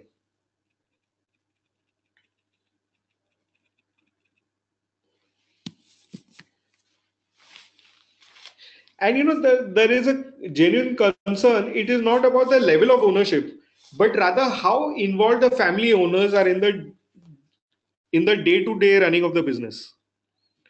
Additionally, family-owned business will gradually lose their importance as capital availability improves and markets institutions mature in India. So it is for small young businesses, it is imperative that now let us understand where this kind of model works. So you have a single entrepreneur business, you have a family owned business, and then you have an organization led business. So as a rule of thumb, until you're a fledgling business, say around 100 crores, there a young business entrepreneur who remains a CEO will actually do the company good because he has entrepreneur zeal, passion, and willingness to take risk and go the extra mile. So he has to put in this effort to build the business, and their decision making is with him, risk is with him, and so you are able to grow well, right? So for a business is which are fledgling, I think promoter driven model, or where is one which uh, does well. Now, what happens as you become bigger? You need systems in place, otherwise, you cannot manage the scale. So, there you need to bring in professionals. You need to, uh, you know, uh, uh, cannot give away responsibility, tone down your involvement. You know, so there's a lot of hand holding that needs to be done, and you need to designate responsibilities to other people. Now, in this case, there can be various models. So you can have a family run business with a committee, and leadership is reporting to the committee, or you have a family run business which is where you have the MD and the chairman as family members, and the rest of the board and the team, or the operating officer is a professional, and then you have where the entire board is professional and the family is just the owners of the company, they don't run the businesses. So we are seeing as the business becomes bigger and bigger, we are seeing institutional types of businesses being created which are not influenced only by family members. So examples are Godrej, Murugappa, Wipro, Dabur. And there is second type of business for which business is for the family and the family employment is critical. Okay, so let me give this to you. You have an expanded family, yeah, and you need to deploy someone there in a position because you need to give him employment. Now, in such cases, what should happen is that the person appointed to a particular role should be worthy of that position. Okay, and he should be better than appointing a professional. So, we are okay with a family run business which is very large, but the family run business should have the persons who are in charge of key portfolio should should be better than if they had appointed professionals. So you need to judge a family member just like you would judge the leadership team. However, there's a small problem which these family run businesses are facing, the ones which have not moved to the institutional business. So what happens is over the previous 10 to 15, just take the case of Ambani again.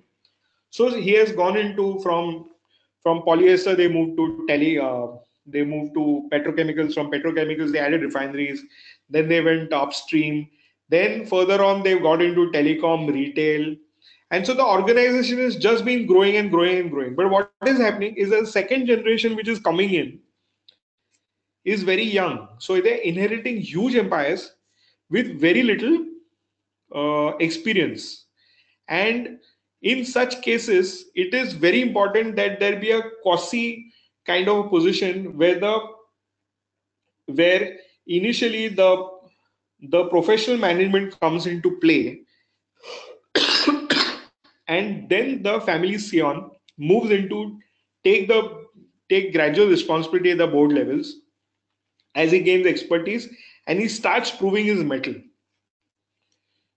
So you have in the Ambani family at very young ages his children being there in the business. Now, to evaluate all this thing and cut it down into small manageable portions, we need to consider the factors while evaluating family businesses. So, as I mentioned to you, succession planning is very important. Businesses which have succession planning in place will do very well. Then, induction of new blood in the business.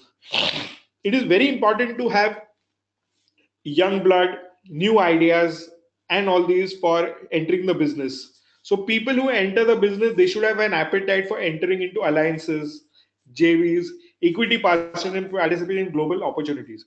What happens is that when you enter a business, you have a mindset which is relegated only to that much, right? Now, what is happening is as the world globalizes, business become the business. It becomes easy to do business abroad. Like today on this webinar, we have people who are coming in from all over the world. So we have some from Singapore, we have many from the Gulf. Okay, so suddenly what happened is sitting in this cocoon hole of Mumbai, I'm reaching out to all these audiences.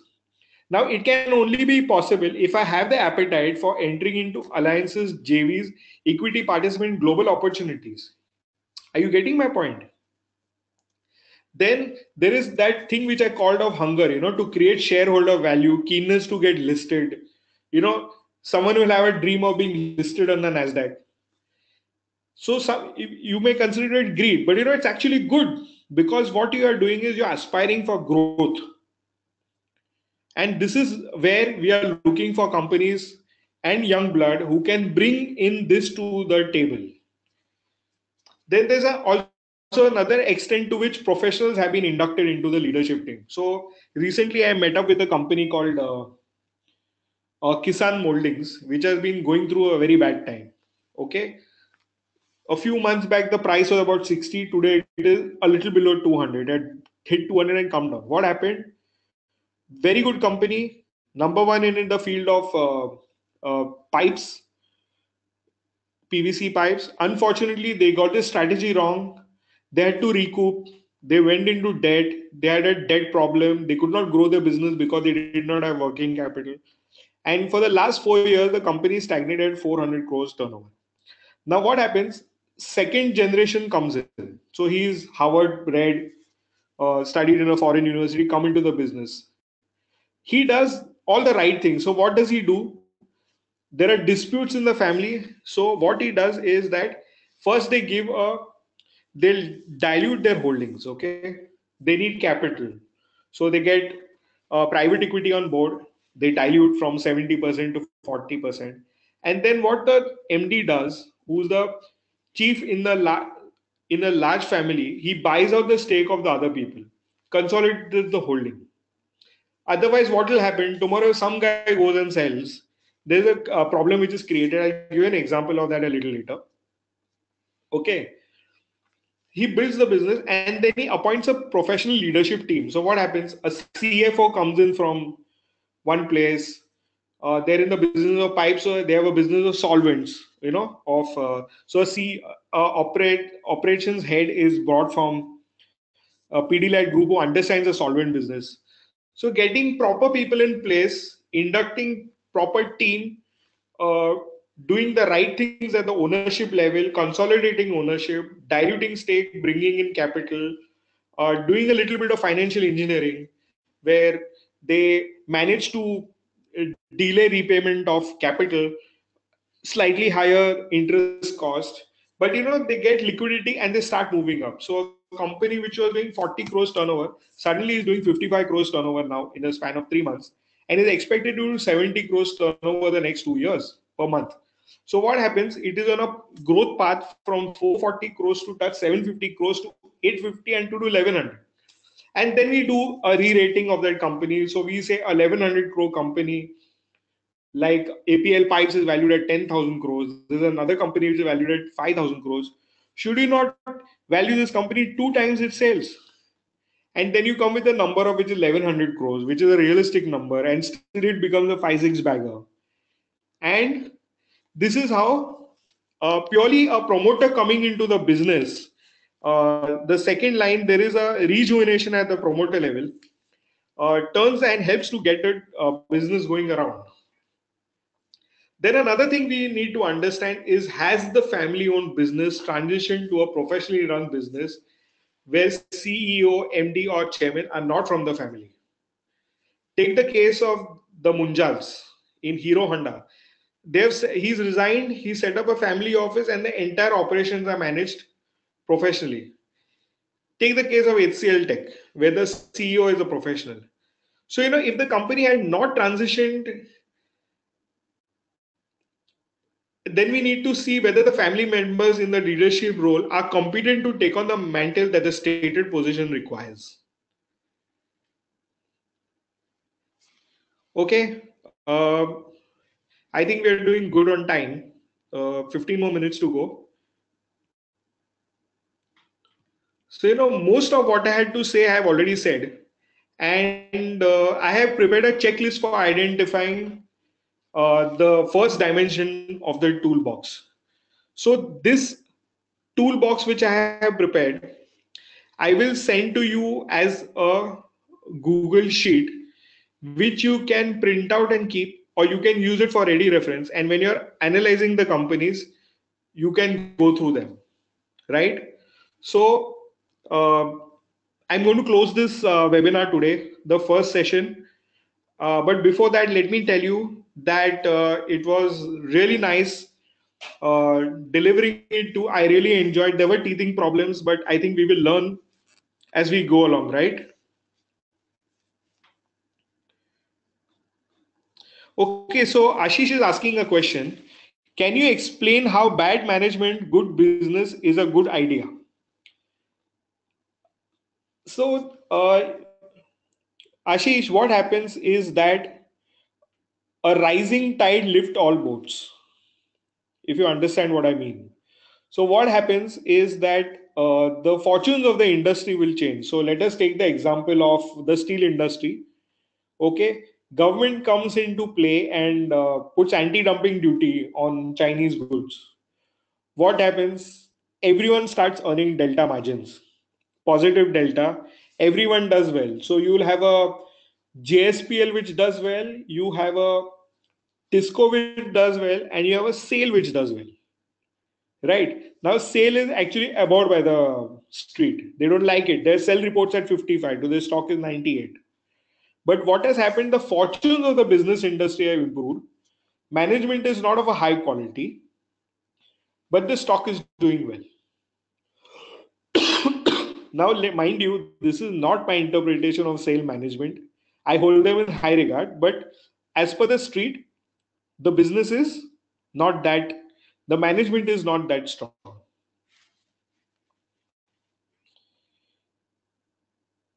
So, another question which is coming is, how many business groups are there in India?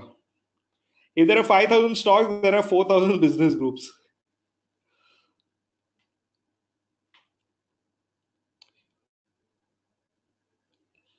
Okay, now I'm still open to questions. We have 11 minutes before we wind up. Please go ahead with whatever questions you have. Uh, I hope this first dimension of tech or the investment toolbox is absolutely clear to everyone. I need to get a yes or a no from everybody. So whoever is in a position where they have not understood a few things, please be free to ask. I will get in touch with you. I will get it solved. So Umang is asking a couple of questions. Is that if the promoter is selling its stake in the company, then what's its impact? And if they pledge their holding, then what is its impact? Correct. So, these are all double-edged swords. We have to understand that when a promoter gets his company listed, he has to give stake. So a stake sale will happen. And is that a good thing or a bad thing? Not necessarily. If he is coming in with very heavy valuations and leaving very little for the investor on the table, then uh, it's difficult. I give you an example of Dixon Technologies, which came out with an IPO. Great company, but valuations were maxed out at the IPO pricing only. And further on, then the stock goes up. Now, what you're buying may not be, I may be wrong in the short term, but in the long term, a company which earns 3% margin has this 25% ROE should not get more than 25 to 30 type of P multiple. Okay. And this is where the entire stocks will correct. So as I said, like a tide lifts all boats. Warren Buffett said you will come to know swimming naked when the tide recedes. So when the bull phase is off, right? What will happen is you will be left with stocks which will still be on anchor, still be bobbing in the low tide, but there will be some who will capsize and get stranded. Right. That was number one. Second is, Umang, you asked a question, if promoter, if they pledge their holding, then what is the impact? So you need to see the pledge history. Pledging is a concern because and promoters to drive growth capital always pledge their shares. It's a leveraging your holding is obviously there. But if you have bad business fundamentals and you have the case of pledging, then it's a warning sign. Am I clear on that? Srikanth, I agree with you. Rather than Dixon, I would go with Wheel. And Murli is asking, the changes of government can impact stocks. How does one mitigate the risk here? Cause there would be any time to respond post the election result. So it's all about valuations, Murli. Uh, 1 year prior to elections, when the market is at such heady valuations, it makes sense to exit PSU stocks and park your money elsewhere. So, as they say, buy low, sell high, and when the time is so right, why not exit? So, Srikanth is asking, can you let me know the impact of QIP on stocks? Now, everyone is going for QIP. So, what is happening is when you're doing a QIP, you're getting in capital into the company, right? So, if someone is investing money at 35 times multiple, you know what, you're getting a lot of equity capital very cheap, because a 10 rupee share, if you're selling it, and if the stock is quoting at its EPS is 10, you're selling at 350, then you're getting money at 35p, right? So the guy who's doing the investment, if he's coming at a valuation which is unjustified, then he's digging his own grave. From the company point of view, it's extremely good. Stock tanking because a QIP came in, like DLF, as Srikanth mentioned. That's purely a work of fate. Yeah.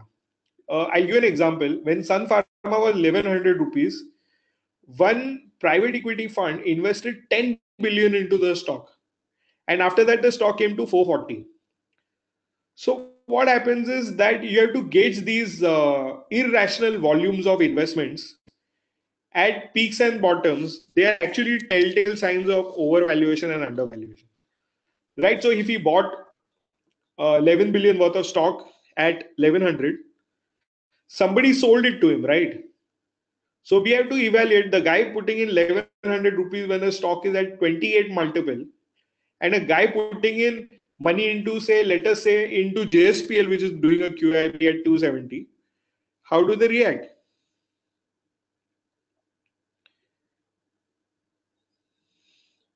So Abhinav is asking, in this slide you have shown JSW, which is taking, what is your view as Part Jindal taking over going forward, and the company enters cement business through NCLT route?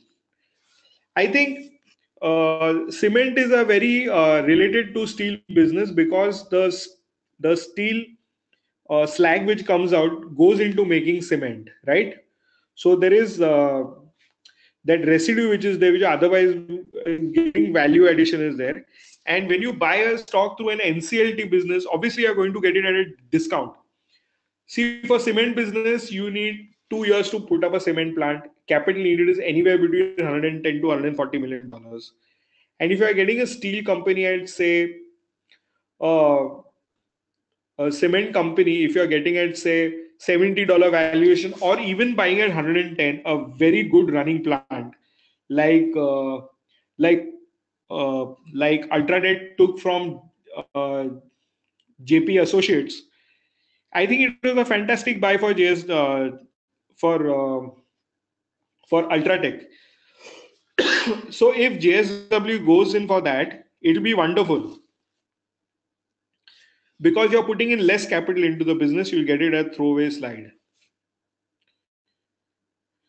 Then then I'm coming to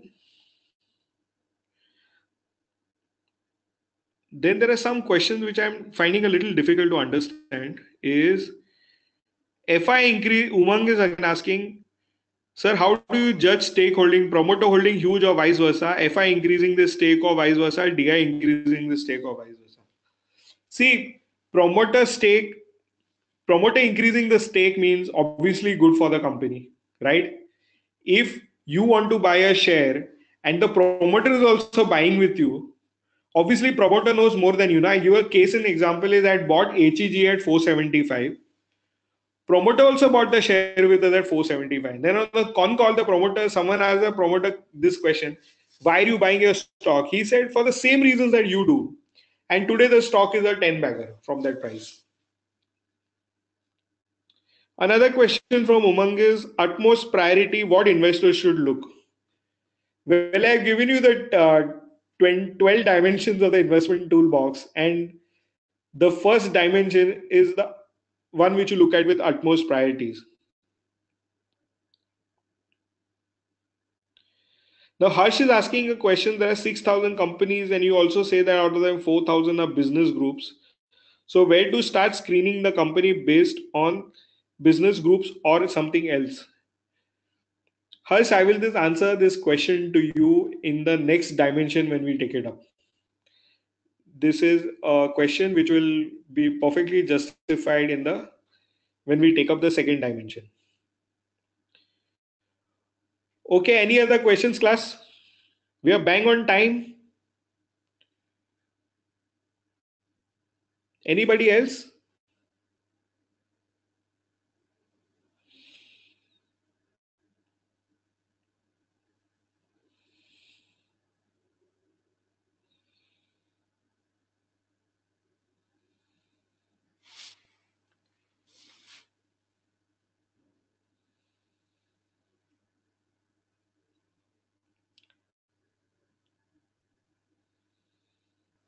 Shravan, how to incorporate quality criteria while screening? That we'll do it now when we do the case studies from tomorrow onwards. We will do it.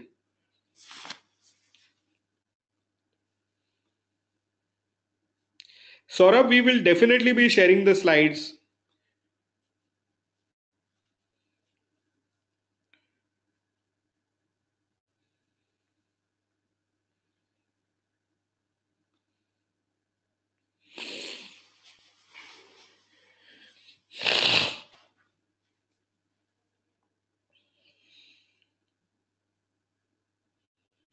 Shravan, I didn't get your question. So Nirupam is asking, will we be taking up case studies for any one stock from the list we have prepared and send it today on group? No, we will not be doing that. You will be doing that, Nirupam. But I will assess your work and I will tell you when we will be doing that things. Shravan, you're saying your question is from say from sources. I quite didn't follow that.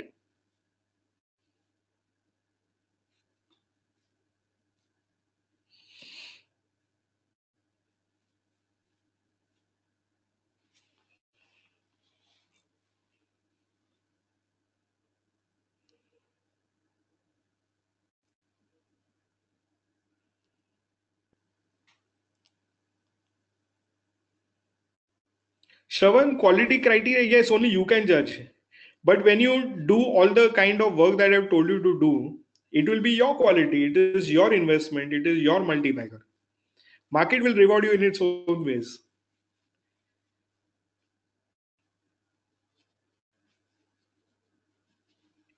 So Abhinav is asking, is value creation a criteria when you look at a group? As should we look how many business have they listed and what time of the business cycle when we shortlist a group? So as I said, past performance and success with other businesses definitely a criteria to value a business, because look at Mahindras, they always enter a lot of businesses. So should we say Mahindras are selling themselves thin? Not really, because they bring professional managements into play. They provide the growth capital and they stay away. They let the professionals do their bit. So definitely, if a group has created value, it has shown its hunger for market cap, and those are the horses that you should be betting on. So between a Tisco and Ambani and a Vedanta, which are all three good business houses where you would put your money, I would go with Vedanta, followed by the Birlas, and then followed by Ambani. So Vedanta, because he has tremendous hunger, not that Mukesh does not have hunger, but I don't believe he's a very transparent promoter. Birlas are good compounders of money. They really are very disciplined in managing the cost of capital, running the businesses. They understand scale. So between the two, Vedanta and Birla, Vedanta is a growth stock and Birla is a steady compounder. So deliberately I took example of three strong guys, three winners, and how I would rate them. Just see the way Vedanta has created value for themselves and for shareholders. Phenomenal.